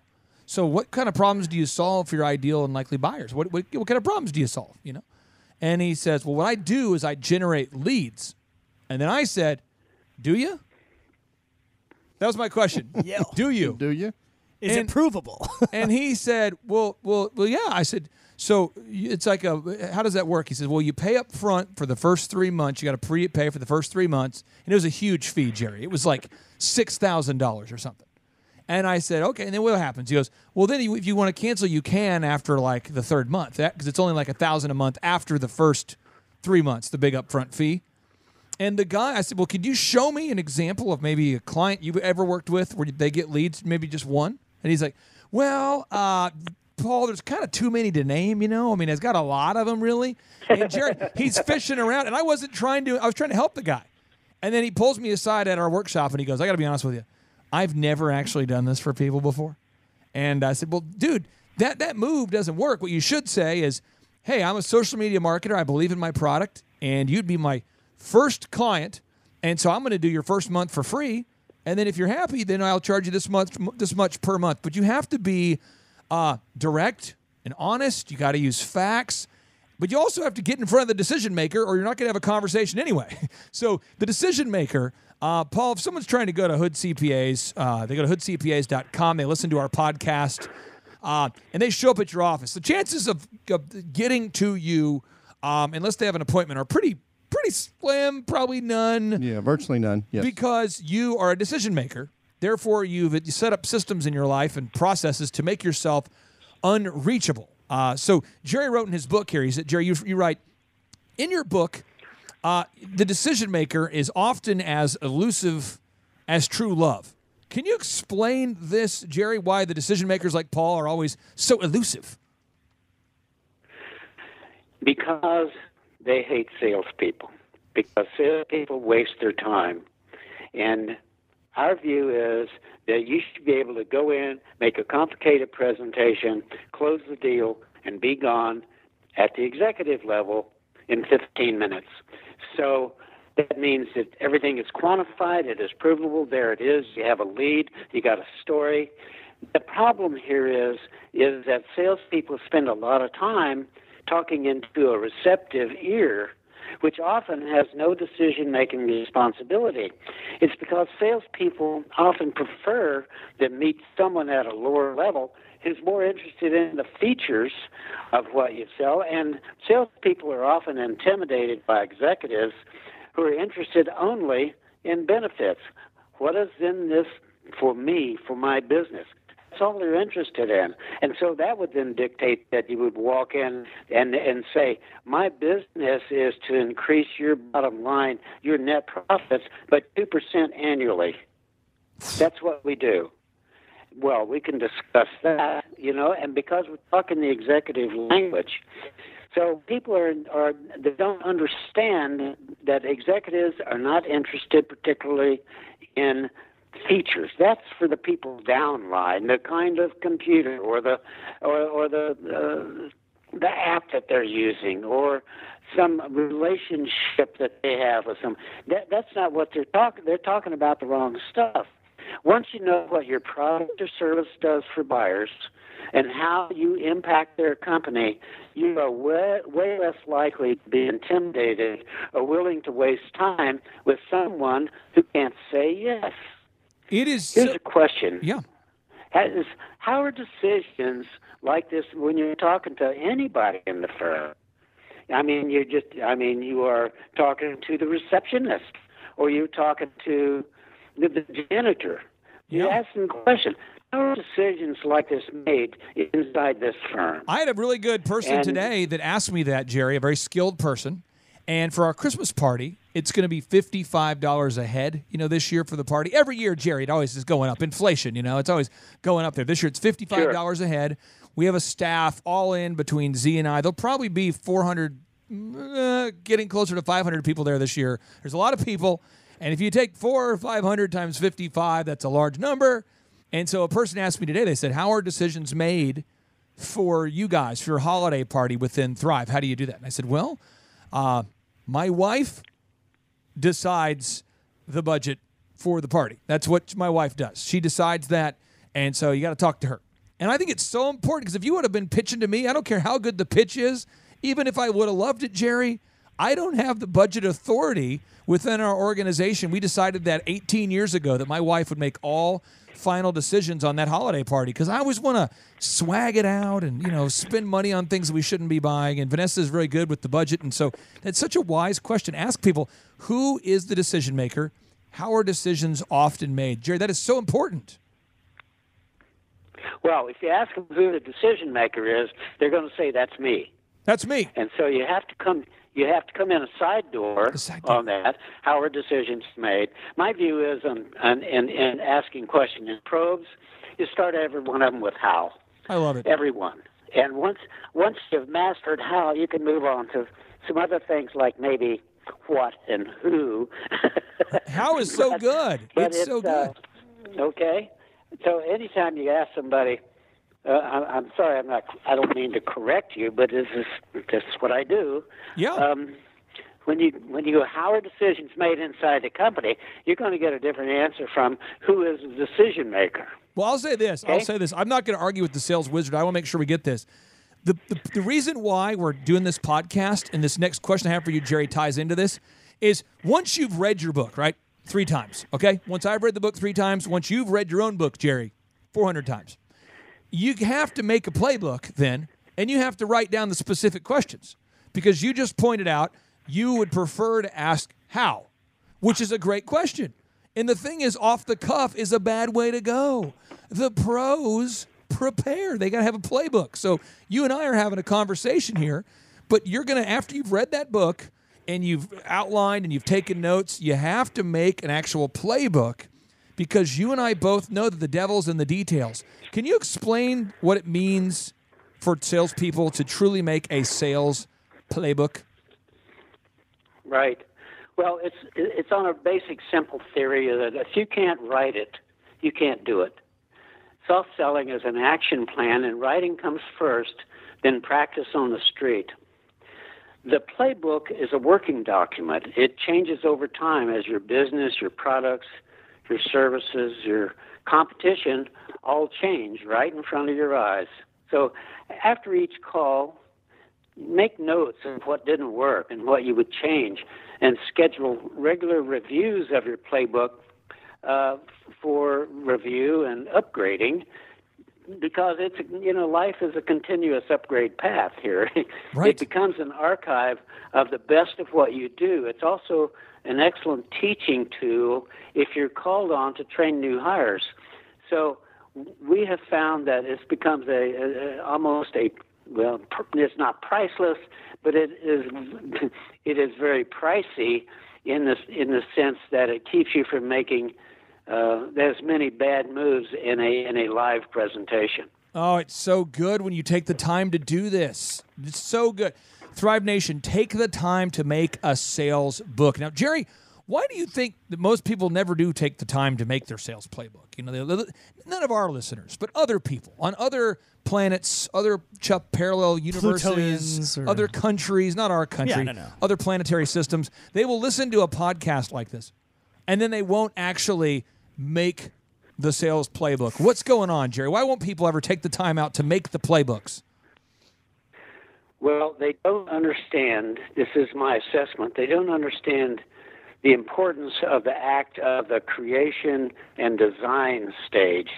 Actually, what happens is people learn a great deal about their own business in the in the act of putting down the words and what they think they say. And so what you think you say, when you write it down, it changes in front of your eyes. Yes. It's like studying for a play where you read the words and you say the words and do the words over and over and over on the script, and then one day they change right in front of your eyes because you go, oh, I got it. So that's what a playbook does. It allows you to get it.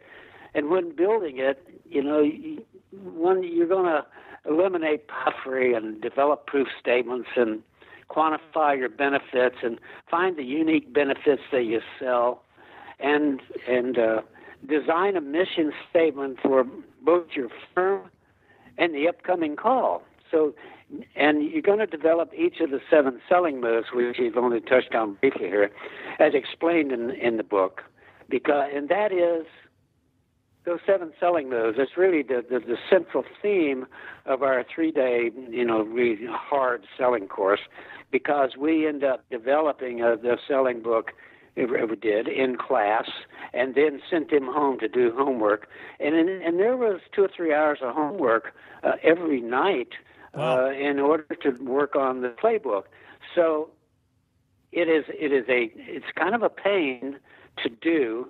It is time consuming, and it will tax your brain because you have to shift your thinking over to how does the buyer think about this?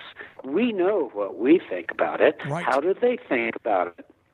So, and you will eventually develop a return on investment for the buyer of your services or your products delivered. So the ROI at the higher end of selling, when you're selling larger ticket stuff, the return on investment becomes a very critical thing. We can say, look, you're going to give me $1, and I'm going to give you $10 back within 90 days. Well, I mean, that takes care of a whole lot of selling problems right there, and you can prove, if you can prove that, which we could in our case, you say, it becomes. I want to, these final 2 questions, I am very, very, very passionate, Chuck, about this next question, because I falsely believed, Jerry, for a decade, previous to knowing you, from age 18 to about age 20, I guess it's age 17 to age 27, age 26, somewhere in that time frame, I believed that sales was about motivation. So I would send my team to sales conferences all the time. And I would go to these motivational conferences. Now, let me tell you the kinds of things they would teach. And when I took notes, Jerry, I'm a note taker. These are the kinds of things they would write down. They would say, everyone stand up right now and say right now, if I can conceive it, I can achieve it. And they bounce the beach ball. The music's playing. And they're saying, everybody now. And everyone's yelling. They'll have you stand up on a chair and say, I can sell. And they would talk to you about feeling it, and they would talk about aligning your vision, Chuck, with your goals, and they would talk about the power of discovering the infinite knowledge that you could find by tapping into the universal knowledge. Of course. They would never call it God, but it became almost like a religion, Jerry. There's all this motivation. Sure. And I went to one conference, and I met these people, and I thought, why are all of the jackasses here? And then I thought to myself, why am I here? And then I realized I also was a jackass, and I was going to the Jackass Festival, and I kind of liked it for the first 4 or 5 times because it was a Jackass Festival. But over time, I realized all of those people were always looking for the new get-rich-quick move. Their companies weren't working, and things were going to hell because none of them could sell well. So if I'm out there saying, okay, I've been to all those conferences, I've been to all those woo-woo things, I've walked on hot calls, I've watched all the motivational, Jerry, you've seen it, all the videos. I've done trust falls with my team. I've gone to ropes courses. Hot calls. I'd like to get your thoughts on how salespeople can overcome their fears and the best way to train your team. Well, it sounds to me like you have much of this ball of wax well under control. But it reminds me of the question about, they asked the violin player. The violin player asked, how do I get to Carnegie Hall? And the answer is practice, practice, practice. And sales is the same way, and it is not a glorious motivational driven craft anymore. You can be a motivated football player.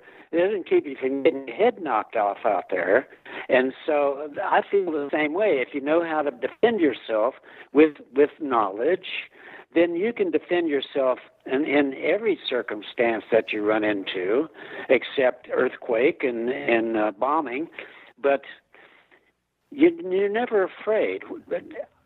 I was terrified for years, and I've been selling for, 150 years. Fear doesn't exist well in the face of extensive preparation. It just doesn't.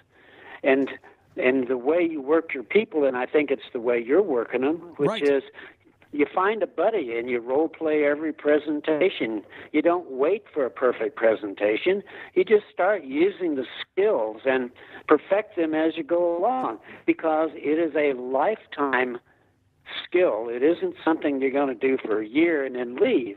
Because if you go for a year and leave and you know your business, you're going to make yourself $100,000, $150,000, and nothing makes you feel quite as good as having a nice fat bank account. And there's no time like the present to begin to do that. So do it now. And I absolutely agree with the motivational ideas, because I think people do need motivation, and particularly people who work alone. They get bummed, they get disappointed, and they get disappointed greatly in sales because they don't have a skill to close deals that are walking in their door every single day, and those people turn around and walk out. I owned a real estate brokerage in the mountains, and I trained my people. People would come in and say, well, we want to see what's for sale. And I had to train my people to say, well, come back to my office and sit down here and talk to me about that. And the first question from our side was, what would you like the real estate to do for you? And that then began to greatly narrow the inventory about what you were going to talk about. Right. And you just went along that whole line, and you qualified, until finally it narrowed it down to where you had, well, I got 2 or 3 properties that we could look at that'll do what you want. You didn't guess. You didn't guess. You asked those questions. It's so powerful. Yeah. Well, it's this is, out of my experience, I've had a half dozen trades, and some of them worked and some of them didn't. I mean, I'm a man known for his failures more than his successes. So. Well, I think your biggest failure is agreeing to be on our podcast. That just shows a lack of judgment there. But thank you so much for making one more poor decision. I agree. All right, so far this has been miserable. It's been miserable. Okay, well, Jerry, I have a final question here for you. You've literally worked with thousands of salespeople all over the world. Why do you believe that most people just try to make things up on the fly as opposed to implementing a proven path? I think a good part of it is laziness.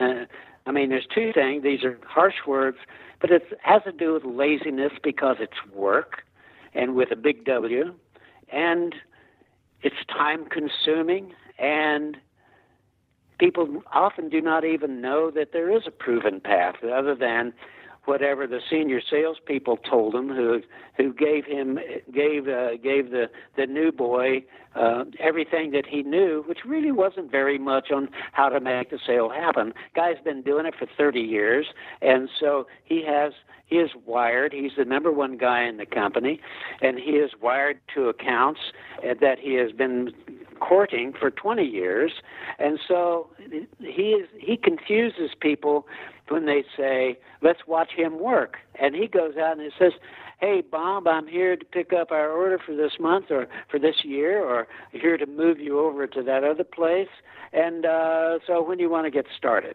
Well, because the trust is already built, it looks really easy. It's very deceptive.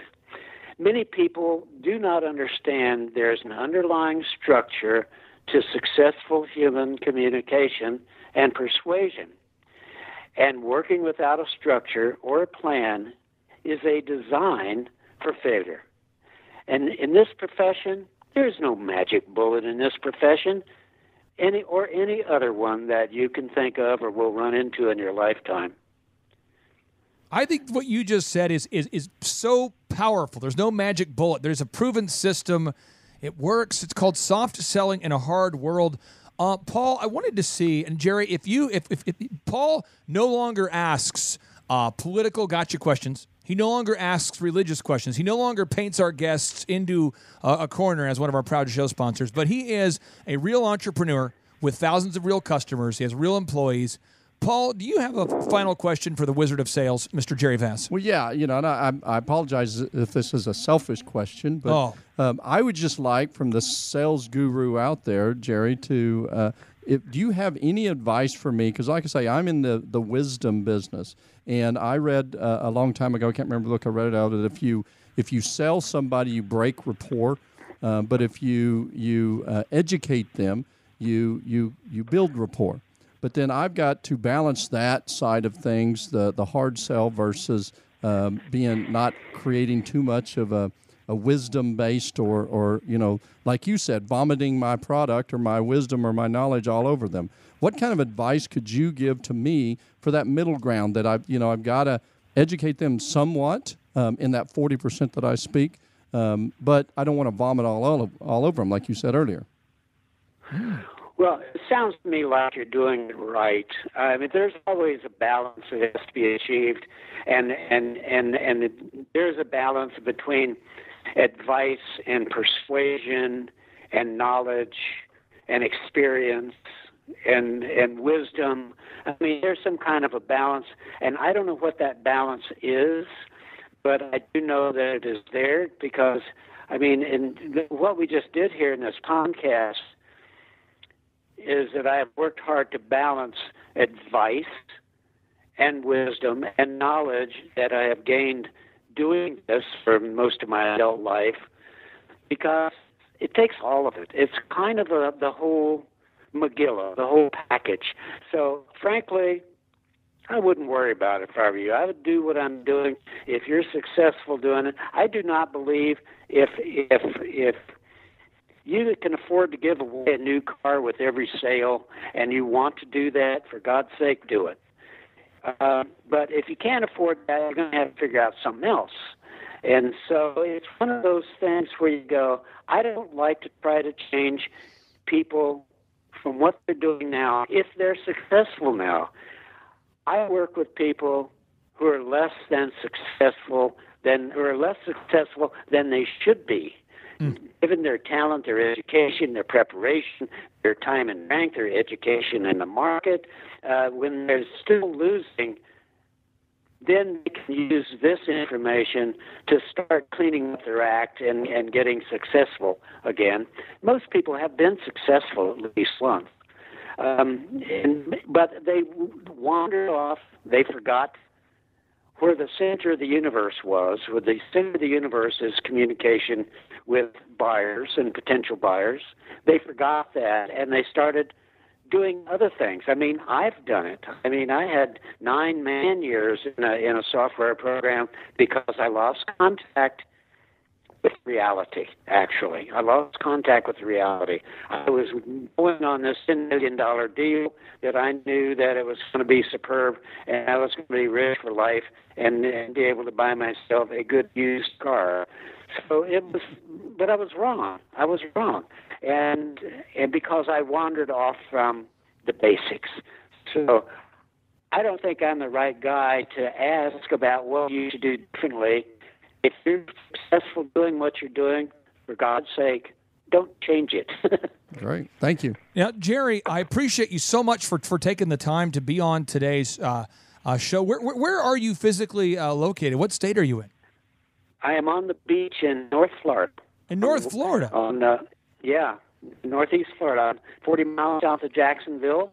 I'm looking at the beach and the ocean and it is part of my success package, so we say. That and my partner of 25 years, Iris Heron, who actually is a co-author of the second book I wrote, which is Soft Selling for Executives. And so anyway, it's a very happy circumstance. Is Soft Selling in a Hard World in print for the people out there that want to get a copy? I've been buying them off of Amazon. Is there a certain place you'd recommend all of our listeners to go to get a copy of that book? No, Amazon is the place that the stuff is bought, and so that works. Well, Jerry, thank you so much for being on today's podcast. If you see a pale male, the big white moose walking up and down the beach in Jacksonville, that's me. because we've been to Jacksonville a few times, and I am the most pale man in the history of our planet. So just look away. I don't want you to burn your corneas or anything. And when you see I like reflect light, don't I, Chup? I mean, it's truly Casperish. Handsome. Yeah, right. So, what is the scream? Don't look at it. Don't look at it.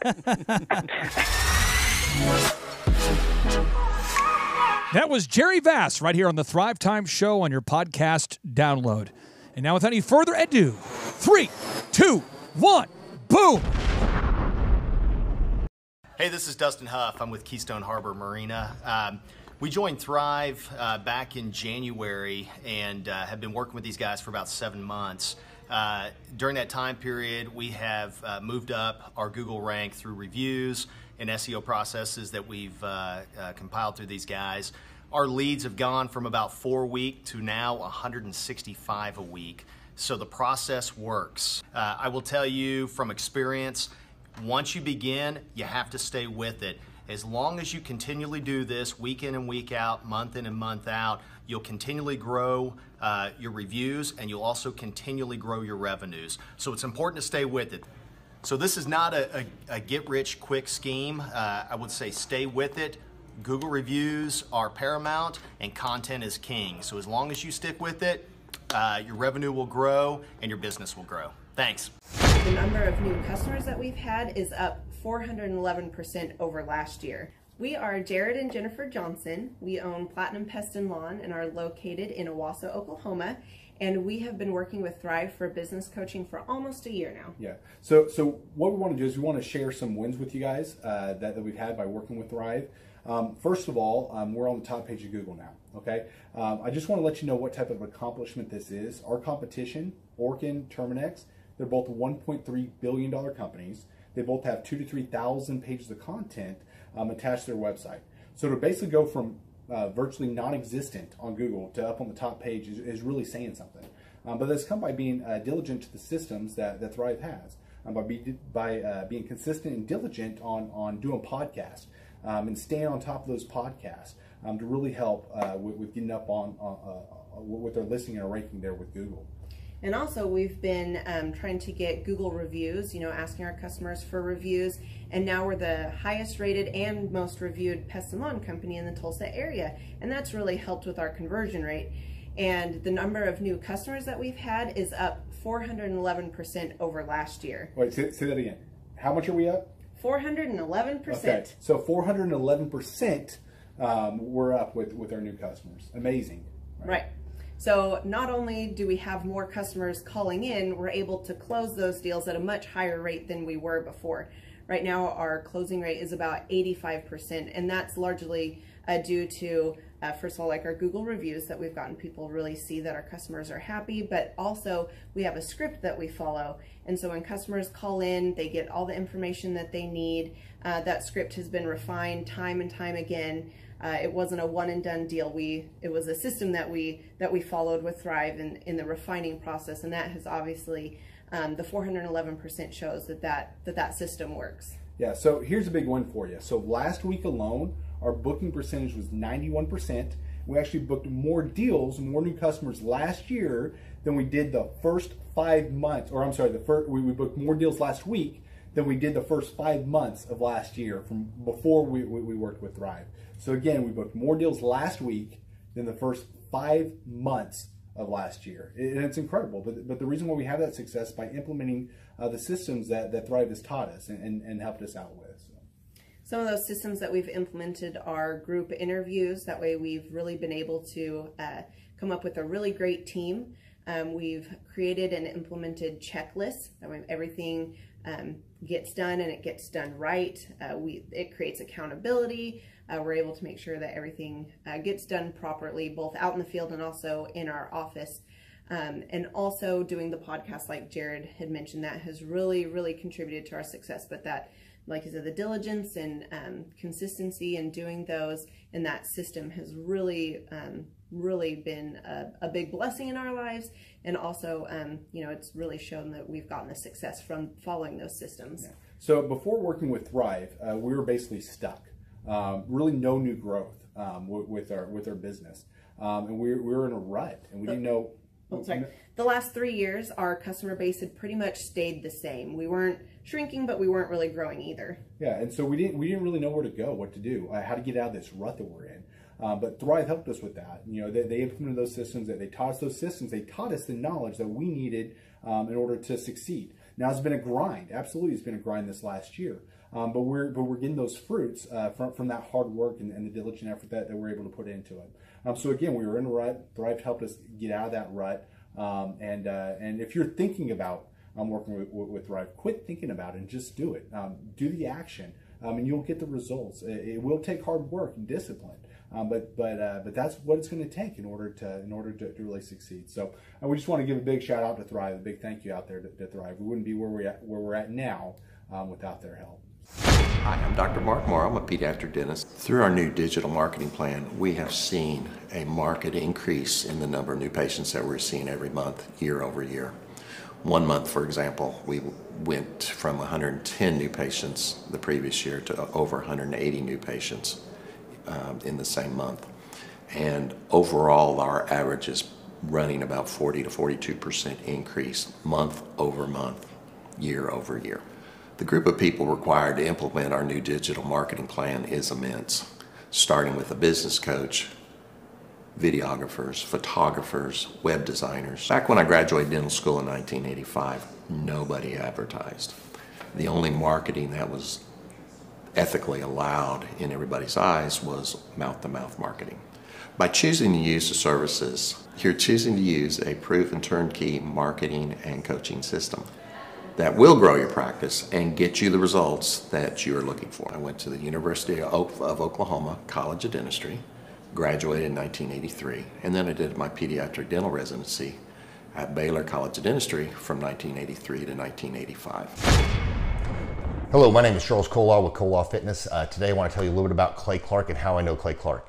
Clay Clark has been my business coach since 2017. He's helped us grow from 2 locations to now 6 locations.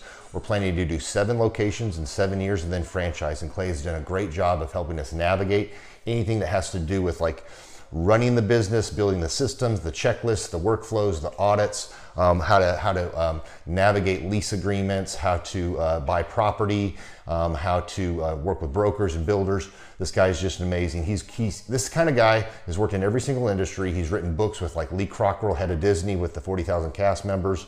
He's friends with like Mike Lindell. He does Reawaken America tours where he does these tours all across the country where 10,000 or more people show up to some of these tours. On the day-to-day, he does anywhere from about 160 companies. He's at the top. He has a team of business coaches, videographers, and graphic designers and web developers, and they run 160 companies every single week. So think of this guy with a team of business coaches running 160 companies. So in the weekly, he's running 160 companies. Every 6 to 8 weeks, he's doing Reawaken America tours. Every 6 to 8 weeks, he's also doing business conferences where 200 people show up, and he teaches people a 13-step proven system that he's done and worked with billionaires, helping them grow their companies. So I've seen guys from startups go from startup to being multimillionaires, teaching people how to get time freedom and financial freedom through the system. Critical thinking, document creation, putting it into organizing everything in their head to building into a franchisable, scalable business. Like one of his businesses has like 500 franchises. That's just one of the companies or brands that he works with. So amazing guy, Elon Musk kind of like smart guy.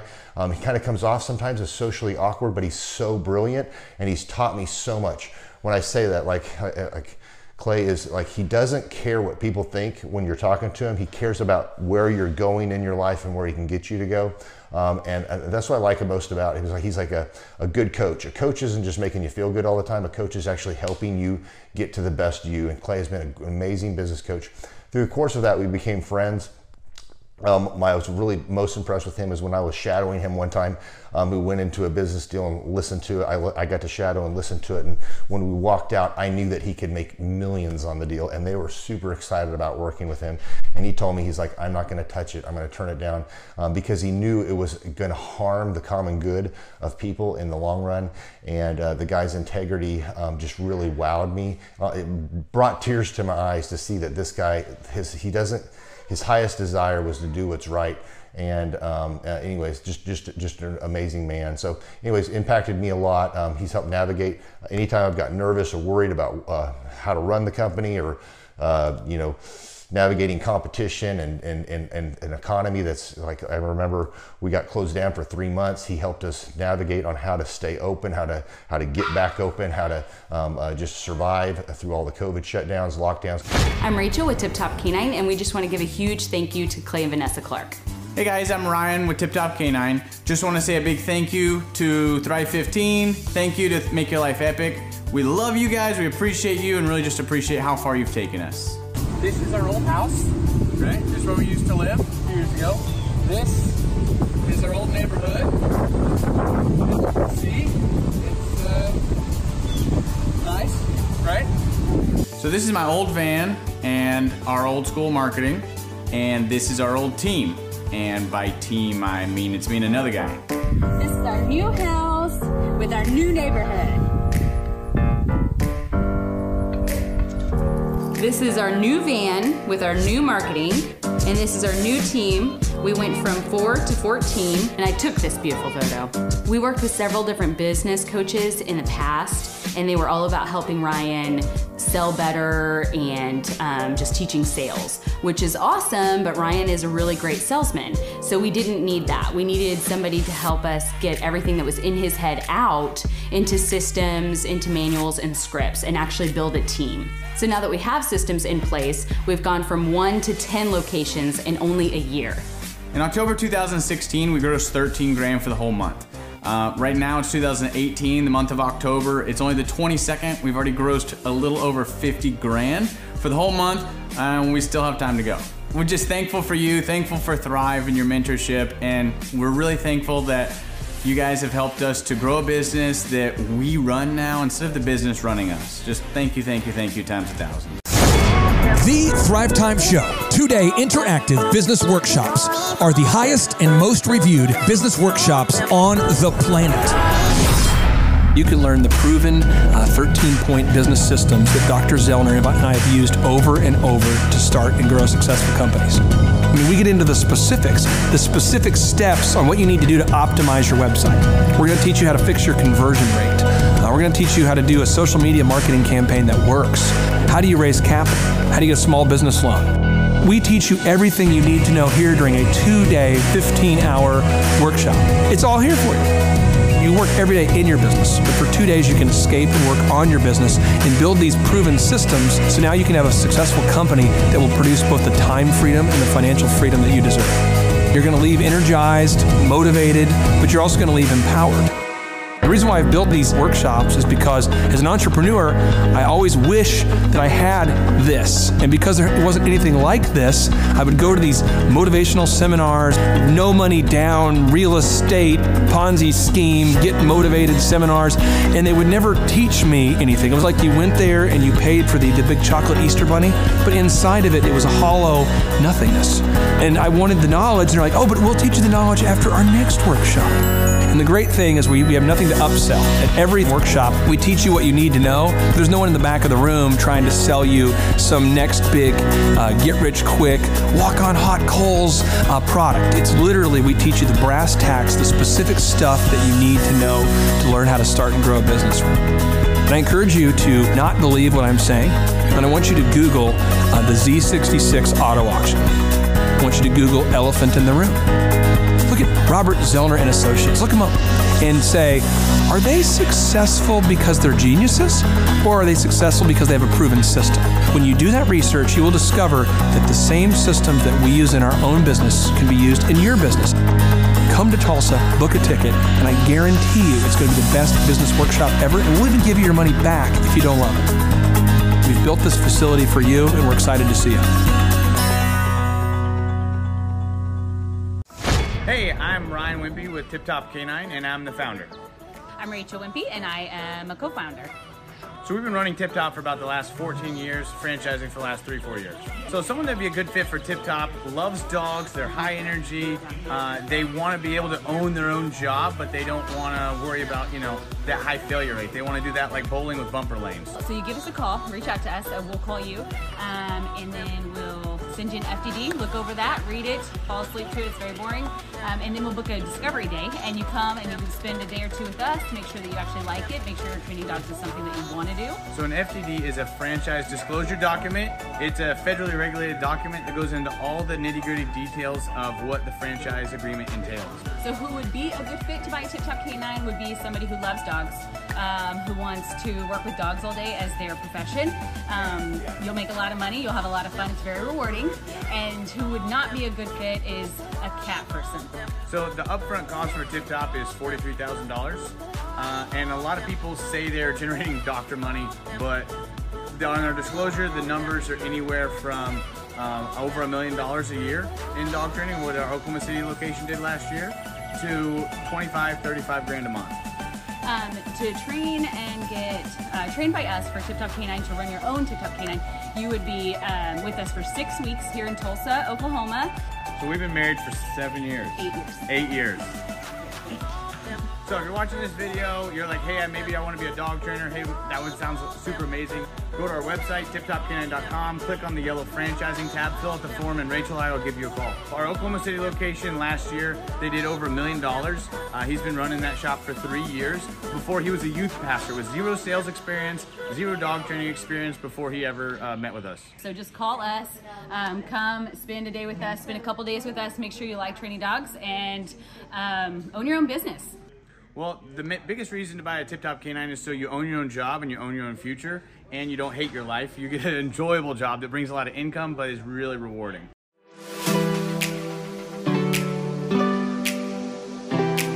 My name is Seth Flint, and I had originally heard about Tip Top Canine through my old pastors who I worked for. They trained their Great Pyrenees with Ryan and Tip Top Canine. They did a phenomenal job and became really good friends with Ryan and Rachel.